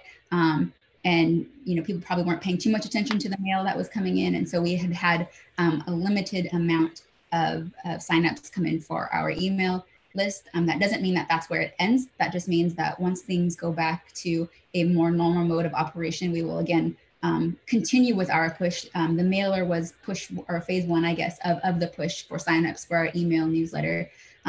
We have some people that we are, of course, automatically opting in, like our local elected officials and our city partners and things like that. This item would probably be on the back burner for us just for a little bit until things settle down and we all have more capacity to operate on a more normal level than we are right now. Can this code be put up on the website? It will be eventually. I think right now, with the atmosphere that we're in, there's probably things that are more important that we communicate. But I think maybe within the next month or so, we'll be ready to kind of get back to a level of somewhat more normal communications, and we can work on, again, putting it out on the website, sending it out to parents, potentially doing another mailer depending upon what our financial situation looks like. We're not giving up on this push at all. This is definitely something that's on the forefront for us, but again, we're just all being very cognizant, I think, of how burdened or unburdened people are feeling right now. We don't want to add another thing, to their to-do list, because I think right now signing up for another external newsletter would probably be low on people's priority list, and I completely get that. So I want to respect that. So moving on to the next point that's on there, media utilization. To maximize awareness and support for AUSD's goals, programs, and schools. When I say media, I want to clarify to mean this is all forms of media. I'm not just talking about digital media. It also includes print media. So some of the things that we have done is we've really worked on integrating our social media feeds for the district and schools with our school homepages and with the app. So we have some people who probably don't have a Facebook account, and maybe won't ever navigate to the Facebook website, but they will go to the school website. So we've made sure to have a prominent placement of all of our school social media accounts on the school website for ease of access for parents who may not be super familiar with social media. And then we've continually updated the ASD website to meet new web accessibility guidelines for school districts. So this is a big one because the accessibility guidelines for websites are consistently changing. And this is an area that is of particular importance, not just for AOSD, but for schools in general. And so we want to make sure that we are in compliance so that people who may need to use screen readers can access all of the content on our website. The process it's time consuming, but it's one that is important, and it's one that we are happy to spend the time on to make sure that we are in compliance where we need to be in compliance with. One of the good things about web compliance is that when we do switch to our new web platform, 90% of that work is built into the platform. So it will be done for us, which will alleviate a lot of the burden for Sam and I. We've also created an Inside AUSD video series on YouTube. Our production has somewhat been halted since we can't necessarily go to a site now and take photos and videos, but we'll start again afresh once we're back in our brick and mortar. And again, the videos on YouTube are not just housed on YouTube. Those are things that can be shared on all of our social media sites and on our website for our community. Moving forward, as I mentioned, we were working on pre-COVID-19 a redesign of our AUSD websites. That is still in progress, but again, it's one of the things that is better done in office. And since we are not in office right now, we don't necessarily have the tools that we need or the technology that we need to be working on that. So our rollout will be slightly delayed, but it's still in progress, and I'm still really excited about the switch. And we're going to continue to learn and utilize the features on our digital marquees for exposure for AUSD programs and successes. So I know Board Member Rodriguez Pena had some suggestions that we talked about highlighting programs at each schools. And so we will continue to move forward with things like that. And then we also want to work on a system. Again, this was a suggestion by Board Member Rodriguez Pena to a system to deliver our print newsletter when we get around to doing our digital newsletter to key city locations such as the library, City Hall, Rec Center, and the Senior Center, because we do want to be cognizant of the fact that there are people who would prefer a paper copy of things, and we want to make sure that that's accessible and that we're taking it to our taxpayers, as our board member put it. Mm-hmm. So again, this was one of the things that we had started right before COVID-19, and once we get back to more normal operations, we'll continue with that push. Moving on to media relations, this one is, I think, one that's of particular importance, and one that we've again had some success in with our local and national news spots that we've had. So within the communications office, we've developed kind of a monitoring system using some free tools that Google has, so that anytime an AUSD school is mentioned within the news, we receive an alert within 24 hours. It's normally much quicker than that, but just so we know if there's something mentioned about us in the news that we didn't necessarily put out there, but somebody else is commenting about us, we can keep tabs on what those trends are. And then we've maintained relationships with reporters who have covered positive stories within the district. So this includes our PBS contacts now, who came to us for Inside California Education, our Fox 11 and Good Morning America contacts. And that's not to say that these contacts will grab hold of everything that we throw their way, but it's just a good tool for us to have in our pockets. So when we do have successes that we want to share on that level, we have a wider variety of people to outreach to and a wider variety of people to share these things with. And again, moving forward, we'll continue to pursue opportunities both on the local and the national level. And we'll continue to share our news and our successes with our partners. And again, that's not to say that every press release we send out will be published, but just keeping our names at the forefront of these reporters' minds is a good habit for us to have. And then we'll continue to use social media as a platform to engage our media partners, because that's one of the primary ways that they find news, is they look through social media feeds to see what's trending. Lika, excuse me. Yes. Did you ever contact Mark from the Herald? I did, yes. I've sent him a couple of things, but again, I think sometimes, they have to pick and choose what it is that they're publishing. But yes, I did. I told him that you gave me his business card. He was happy to Great. That when he can. Yeah. Yeah. And then just briefly on this last one, achieving coordinated communications both internally and externally regarding safety issues and crisis management. A big win for us here this year was having implemented and utilized Blackboard as a way to communicate when there are emergencies. So the district had not previously utilized Blackboard in this way, but what we did was we separated out contacts for staff at each site. So say you're at Dalton and Dalton happens to be in a lockdown. We have the ability from the district level to send a text message to Dalton staff advising them that they are on lockdown. We had a real world example when the district went on lockdown, and we were able to send a text message to district employees telling them, if you are not at the district office, stay where you're at, we're in lockdown. If you are in the district office, please lock down. I'm not saying that system is perfect. There are still, as we went through the real life situation at the district office, we realized there are people who have multiple work sites. And so, maybe they are not at the district office all the time, or maybe they're at the district office and Dalton. So we're working with our Blackboard contacts to figure out how we can assign people to more than one site so that they are notified of an emergency at any site that they may have occasion to be at. And again, these are processes that will continue to develop, but I think that was a big win for us in terms of the safety of our staff and students. So switching gears just a little bit to briefly touch on some COVID-19 things. I think that there are a lot of lessons that we will be able to implement, a lot of lessons learned. I think we've had some great success when it comes to the communications methods that we've employed, and especially our engagement from the community. But I think this really has done a lot to at least in my mind, shape how we communicate going forward, and learning the ways that parents prefer to be communicated with. Because I can look back at our reports and I can see, more people access the app than access their email.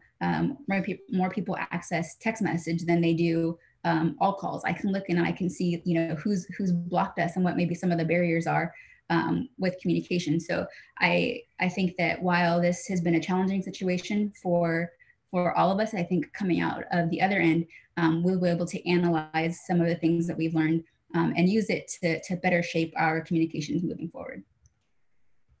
I think that's my last slide. Okay. Well, can I tell you that I really think your presentation, I recall your first presentation and all the things that you said you were going to do. While it seems like you're setting your goal, and I really appreciate that. That's really good. Thank you. Mm-hmm. I'd like to say that the compliments that I've had on the communication that we have been giving, leaps and bounds. It is so amazing. You all are doing a great job. Thank you. And I also actually, just to throw one last thing in there, many of you have met Sam Carlton, who also works in the communications office.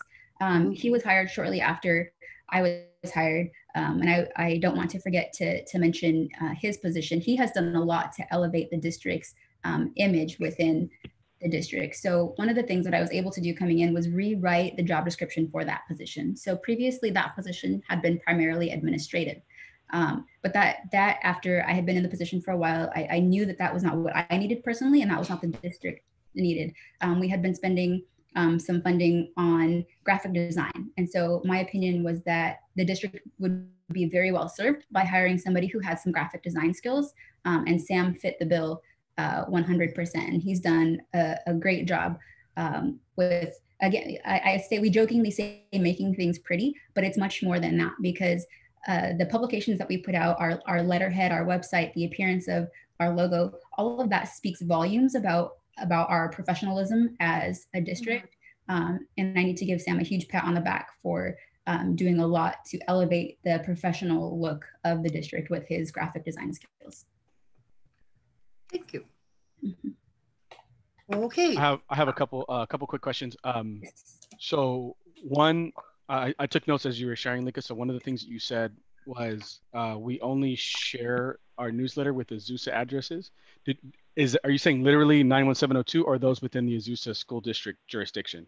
So those within the Azusa school district jurisdiction. Okay. Yep. Actually, you answered that already. And then one other thing, you said that we maintain relationships with people who post positive stories. Does that mean we don't maintain relationships with people who don't post positive stories? No, just about how do we engage that? How do we get around, get ahead of some of those? I mean, I would say that we engage them in the same way that we do the people who post positive stories. They're, again, I mean, you guys are probably pretty well aware, especially at this point, that media is always split. There's always an extremely positive reaction and an extremely negative reaction, and the truth is always somewhere in between. So I do not think it is a good practice to ignore any media partners or any community members, whether or not their opinion of us is favorable or unfavorable. But my personal goal for people who have an unfavorable opinion is to win them over. And that takes time and that takes effort. And I won't say that opinions of us will change overnight, but I think that the more work that we put into showing our good side, and the more we treat people with grace, even if their opinion of us is not very gracious, that speaks volumes about our character and how we operate as a district. And I think eventually that works to soften people towards us. Like Jerry said, I like when you respond to Facebook, either if it's negative or positive, but you have an answer, or you have a clarification to help people understand, and then they thank you later, or okay, I get it, kind of a thing, right? So that's really good. Yeah. That you have someone. Yeah. Okay, Sheila Nee, you wanted to say something? Yeah. Am I muted? Let me see. No, I'm not muted. No, you're okay. good. Can you hear me? Yep. Okay. Yeah. So just a couple of things. And before I ask my questions or make my comments, I just wanted to premise and say this is it was just a wonderful presentation. It gives me a very clear overview of the work and progress you've been able to make this year, especially around aligning our communication strategies, expanding our external communications piece. So I want to really appreciate that. And I think that especially we've seen it very clearly with the community building your team has been able to build under COVID-19. So that being said, I always want us to continue to be better at everything. So I just do have a couple of questions. And the first one is really around, so I think clearly we've been able to build, as a group, you've been able to build a sense of community on social media. Right now under COVID-19. So I'm just wondering how you're thinking about, and it doesn't have to be, I mean, if you have thoughts now maybe or later, how are we thinking about capitalizing on that creation of this feeling of community that we now have, and closeness and connectedness with our constituent, with not only our families, but even maybe a broader base? Like, how are we going to capitalize on that? So once we go back to, let's say, traditional school, how are we going to continue fostering that feeling of community that you've now created? Mm-hmm. So this is something, I have thought about it, and I won't say that I've come to, and solidified we're going to do X, Y, and Z. But I think one of the reasons why our engagement has increased so much is that there is a new level of trust that our community has in us, and so I think that will help them to continue to want to be engaged with us. And not to say that trust wasn't there before, but it is more evident now on both our side and their side that we are in this together as a partnership. And hopefully after all of this ends, that partnership will be strong enough to continue. I think that there are definitely methods that we have employed, such as the Virtual Spirit Week, things where we're asking for interaction and then also responding and engaging, that we had not done to the extent that we are now, that we can continue to do because our community likes that. Before our thought was we would not want to burden anybody with communication or with requests or with things like that. But this has been one of the primary ways that they're responding to us. I mean, I'll get up in the morning and I'll look at the Facebook notifications, and we easily have 200 notifications, in the morning. And then again, I clear them all out. And in the afternoon, we have 200 more. And so I think that speaks to our continued responsiveness, but then also just the trust and the reciprocal relationship that's been built as we're all trying to figure figure this out. So, I mean, there are definitely things, like I said, that we can continue to think about. And I'm not going to say that I've arrived at a, we're going to do these definitive things, but I agree with you that this is something that we want, that we have captured and now we want to keep. And so it's important that we figure out how we do that. Great. That's a great, yeah. And that's awesome. So then my second question is really more about amplification, right? So I think, and you sort of referenced this because you made a point about, it's not just us, the two of us doing all this work, right? And so I'm just curious to see, as now that you've been putting in the bones and really training, and trying to include more people, how can we plan to have everyone in our district, whether it's site administrators, certificated classified employees, feel like they're part of our messaging team, and really like everyone is part of our communication strategy. So not only feeling that, but also giving them the tools and training so that people feel comfortable sharing, whether it's on social media, especially on social media. Mm-hmm. I think that one of the things that we can do is, as I mentioned before, we have worked with a team of administrators and principals to get them feeling semi-comfortable or somewhat comfortable posting on social media, and we can implement that same thing on many other levels. It was a little bit of a process to kind of figure out, how to implement that training, how to get people on board. But I think at this point we have our system, our system of support pretty well established with Sam and I, and that is something that is not exclusive to one group of people. Like, it can easily be opened up to a wide variety of people within the district. All right, great, thank you. And then my last question may not be actually directed at you, maybe it's directed at Linda, but I think that this is just my personal observation, right? What I think I feel like I've seen is somewhat uneven implementation in terms of how do we communicate in a way that conveys our values of transparency and collaboration across all of our communications. And I'll just use the example that we just had today, right? So today now the board had spent at least 20 minutes, if not longer, discussing the poor phrasing of a presentation, right? And so how can we make sure from the top to the bottom and bottom up that the messages that we're pushing out, whether it's a board presentation or messages to our staff or families, are aligned to the values that we espouse, and to make sure that we are using, I would say, best practices when it comes to communication, narrative, those kinds of things. So I'm just wondering, and maybe like, I don't want to comfortable position, Lika, I'm not sure if this is an answer for question for you, but I do think I want us to, this may be a rhetorical question, I want us to think about how can we improve the areas where we see that unevenness. Mm-hmm. So I think it's probably one of those things that would require an answer from more than one person, but I definitely think that there are probably some maybe, I don't know if guidelines is the correct word, but maybe best practices. There are some best practices that we as a communications office can put together to share with everybody to think about. When you're making a public presentation, please consider, these factors. Please, and I think that I speak for all of us, board members, cabinet, staff, teachers.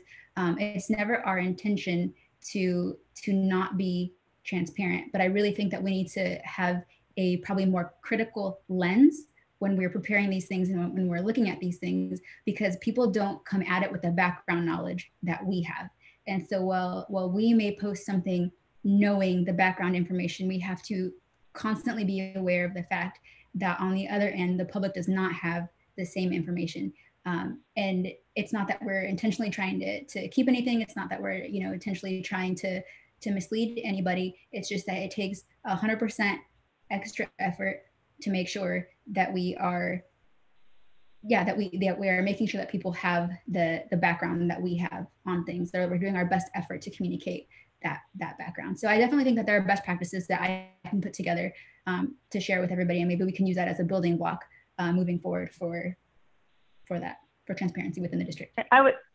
Yeah, that's really great. And I would just add, even maybe think about training. So some people are just naturally those type of communicators. Some are not. I can speak for myself. I know that I'm not, but I've had significant training around messaging, and I can see just personally, right, the changes that I've been able to come to do because of the kind of training that I've received. Mm-hmm. Yeah, for sure. All right, thank you. That was it for me. All right, any other questions? Anybody else? Okay, we'll move on to 10.4, 2019 to 2020 Local Control and Accountability Plan, LCAP update.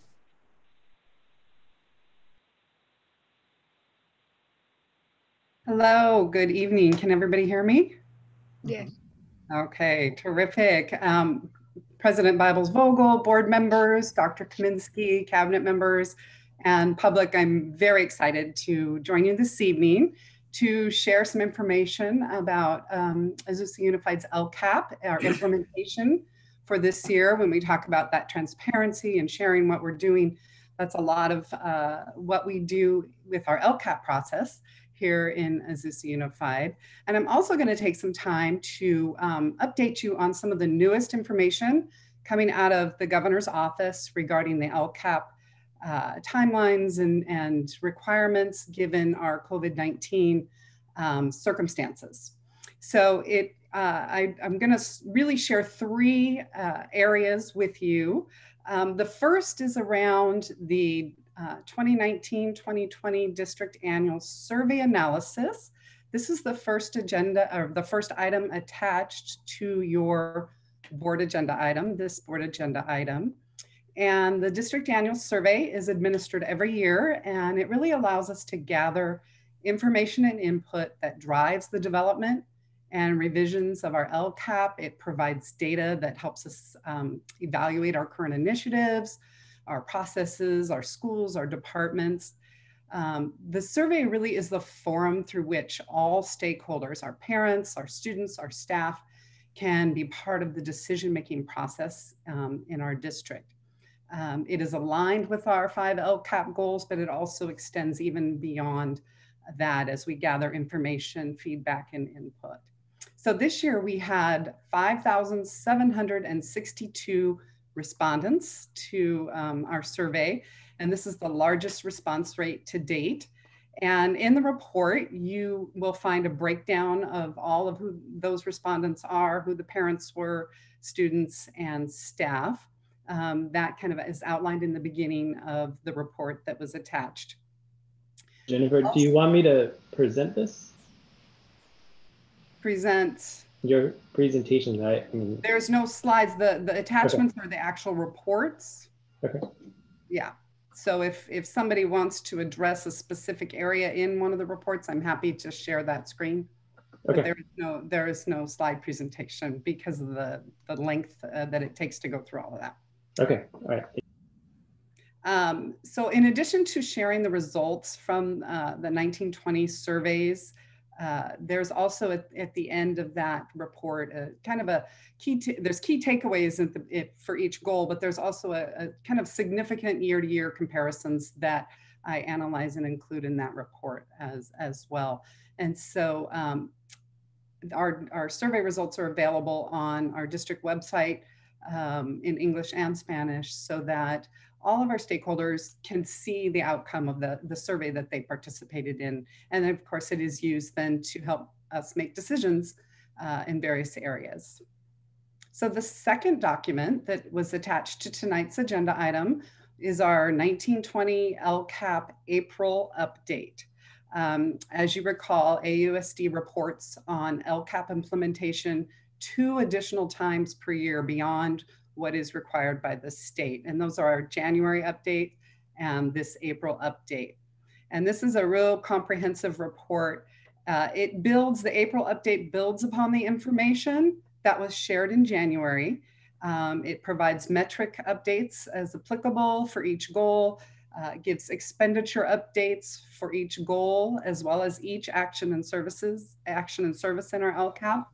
And there are descriptions of the implementation of each action and service for all 5 of the LCAP goals. And so that's another document that was shared with the board, is shared with the public, is translated in Spanish, so that this information is accessible to all of our stakeholders. And I will be holding a PAC Plus meeting, virtual meeting, tomorrow. And so these documents have been shared with those members, and they'll have an opportunity to review and ask questions, and again, provide their input.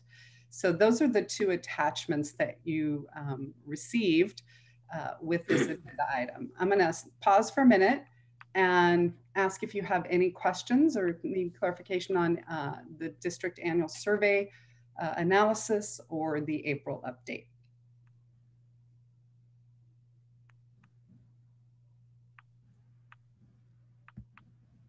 Yeah. I do have a request. I don't have any questions, but I do have a request.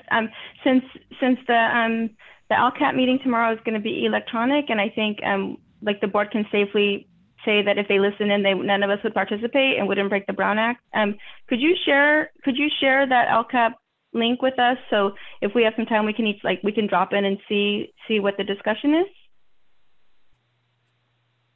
Yes, absolutely. I will send that out. Thank you. And it will take place from 3:30 to 4:30. We're learning quickly that being on meetings, as you can imagine, virtual meetings for long periods of time, the 5 hours is probably a little too much for all of us. So it's a 1 hour meeting, and I will share that link with Kathy, who will send it out to you. I see Adrian laughing because some of us are living on Zoom. Right. Yep. So I also wanted to take some time right now to update you on LCAP happenings. Last Thursday evening, Governor Newsom released Executive Order N5620, which addresses the LCAP statute along with some other related legal requirements. Up until this executive order, no changes to the LCAP timelines and requirements were made because the LCAP is a statute and it cannot be changed or adjusted by just the California Department of Education. So the governor was able to release that information. And today I had an opportunity to sit in with the California Department of Ed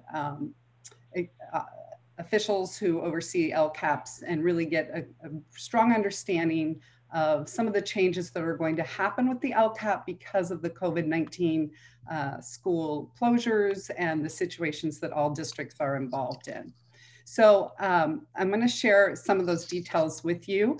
The executive order has postponed the deadline for the LCAP, the 2021 LCAP and the budget overview for parents. Those things go together. And this has been postponed until December 15th. Normally, this is presented to you and approved by you in June, along with the district's budget. So that LCAP document will be, again, coming to you December 15th, and that is for the 2021 LCAP and the budget overview for parents. And just so you know, you might already know this, but that December 15th date is the date of the first interim report for budget, so that is intentionally coupled with that. And that's how that date was selected. So the document, well, what will be required this June then is going to be a non-evaluative written report. Currently CDE is calling it the Operations Update Written Report. Now, I don't know if that name's going to change, but I thought I would share it with you in case you heard it. And this is going to be a written report to the community that outlines the following things. First, it's going to outline changes to our program offerings and expenditures due to the COVID-19 school closures.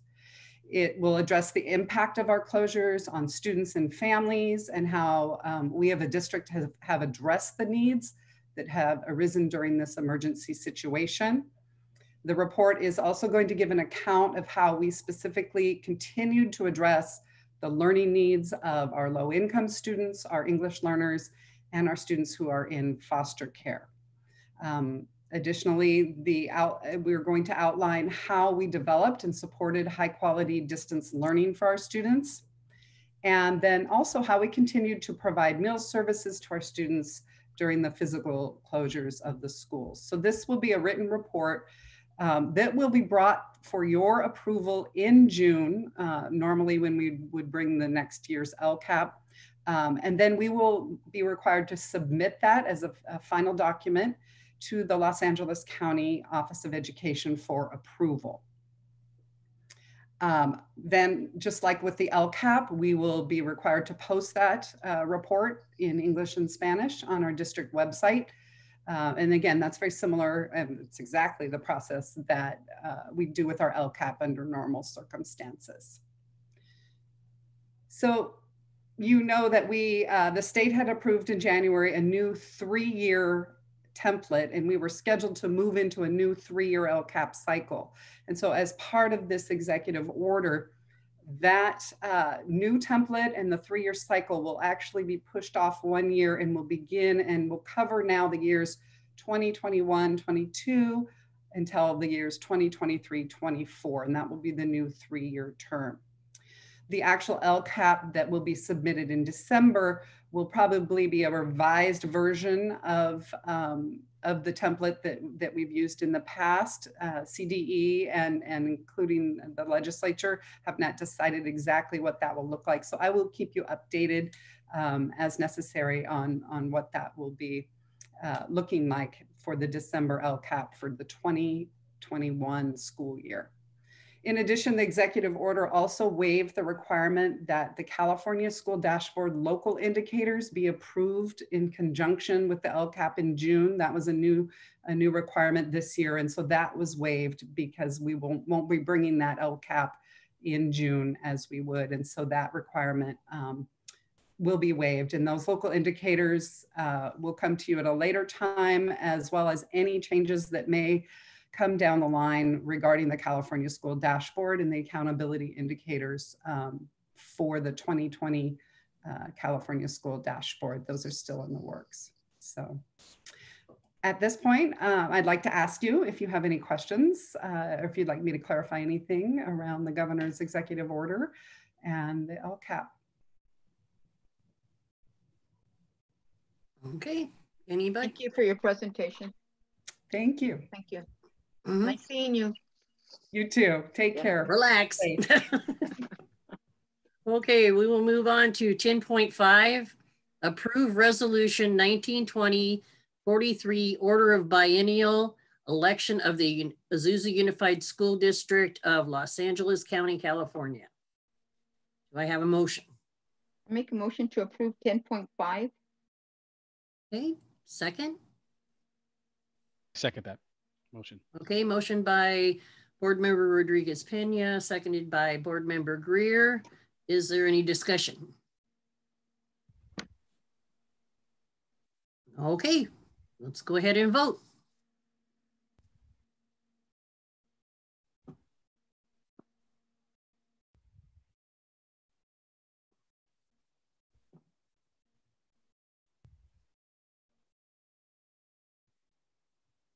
Okay, passes 5-0.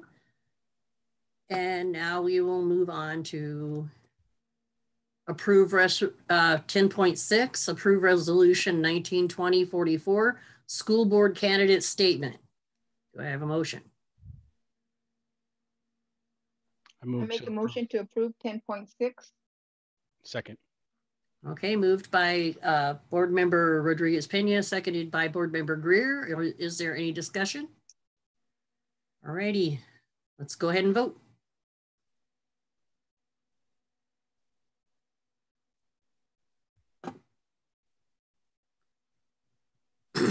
And it passes 5-0. And now we will move on to 11.0 consent calendar. All matters listed under the consent calendar are considered by the board to be routine and will be enacted by the board in one motion in the format following the last consent calendar agenda item. There will be no discussion of these items prior to the time the board, staff, or the public requests specific items to be discussed. If discussion is requested by a board member, that item will be removed from the consent calendar and will be considered separately. The superintendent and staff recommend approval of all consent calendar agenda items. So do I have a motion to approve? Motion to approve. Second. A motion by Board Member Ariana, seconded by Board Member Cruz Gonzalez. Any discussion? Okay. Let's vote.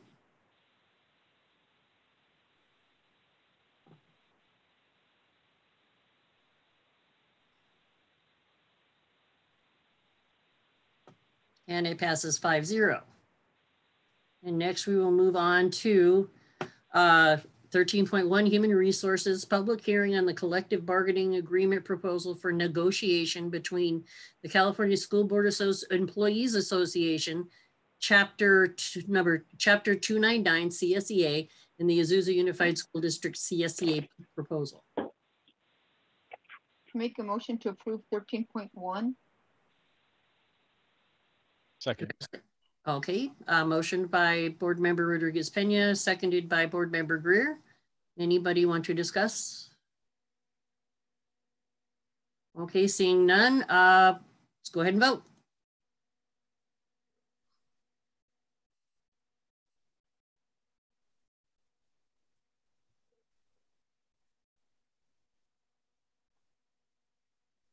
And it passed 5-0.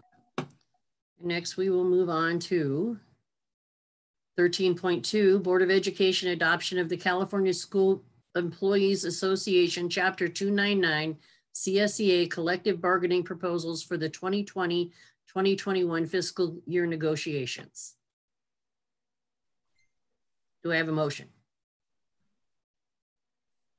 Make a motion to approve 13.2. I second.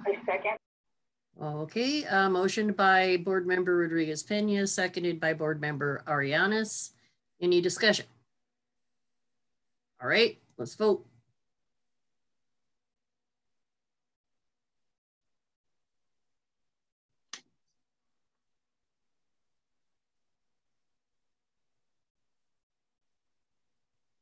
Passes 5-0.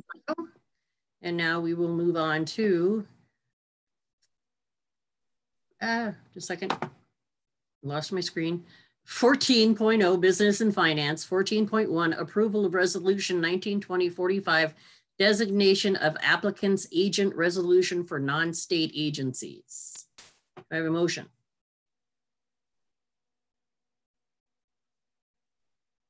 Like motion. Second. Okay, motion by Board Member Cruz Gonzalez, seconded by Board Member Greer. Any discussion? Okay, let's go ahead and vote. Can you please explain this?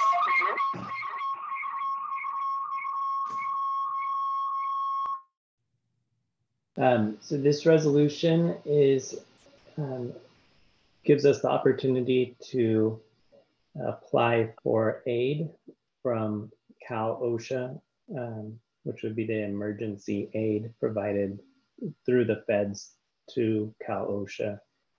And this is the beginning process.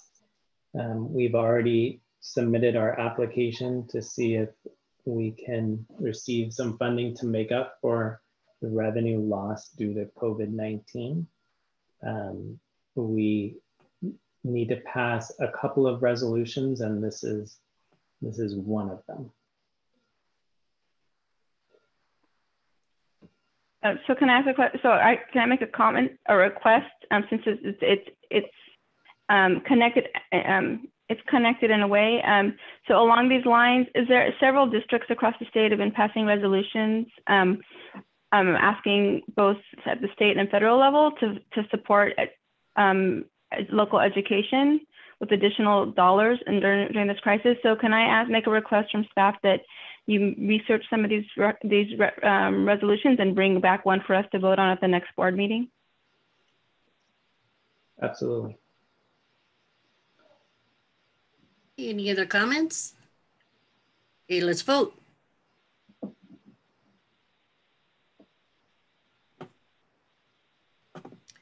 And it passes 5-0. And then we're going to go to 14.2, which would be approve the voluntary retirement incentive plan for permanent certificated non-management K through 12 bargaining unit members. Do I have a motion? Motion to move this. I motion to move this. Okay. Second. Okay, motion by Board Member Arianes, seconded by Board Member Greer. Do we have any discussion or questions? Okay, well then I guess we'll just vote.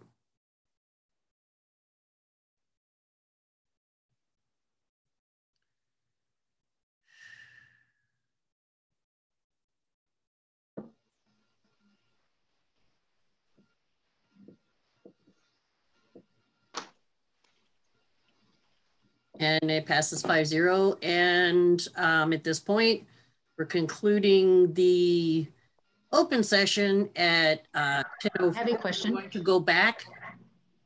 Can you hear me? Yes. I have a question. From what the Azusa City Council voted on yesterday, is there any discussion that it should be taking place, Linda, for the yard signs? Yes, yes, I'm very excited to see this happening. And Sergio and I will be coordinating the work that needs to happen to make this come about. We're very, very excited about it. And so to clarify, Linda, you said, we spoke earlier about this also, you said there's no board action necessary to move this forward. We were able to move forward. Move forward. Yes, that's correct. Will we be doing half? What was the question? I'm sorry. The rest of my question was, if money is involved, do we not have to approve money if we're going to go ahead and participate in this? Do we not have to, as a board, approve how we're going to go ahead and pay for this for our students? We would approve it the next time when the item comes on the purchase orders. The item that we have every time on the board, the consent calendar. It's the purchase orders and warrants. So that's where the item would be listed in there.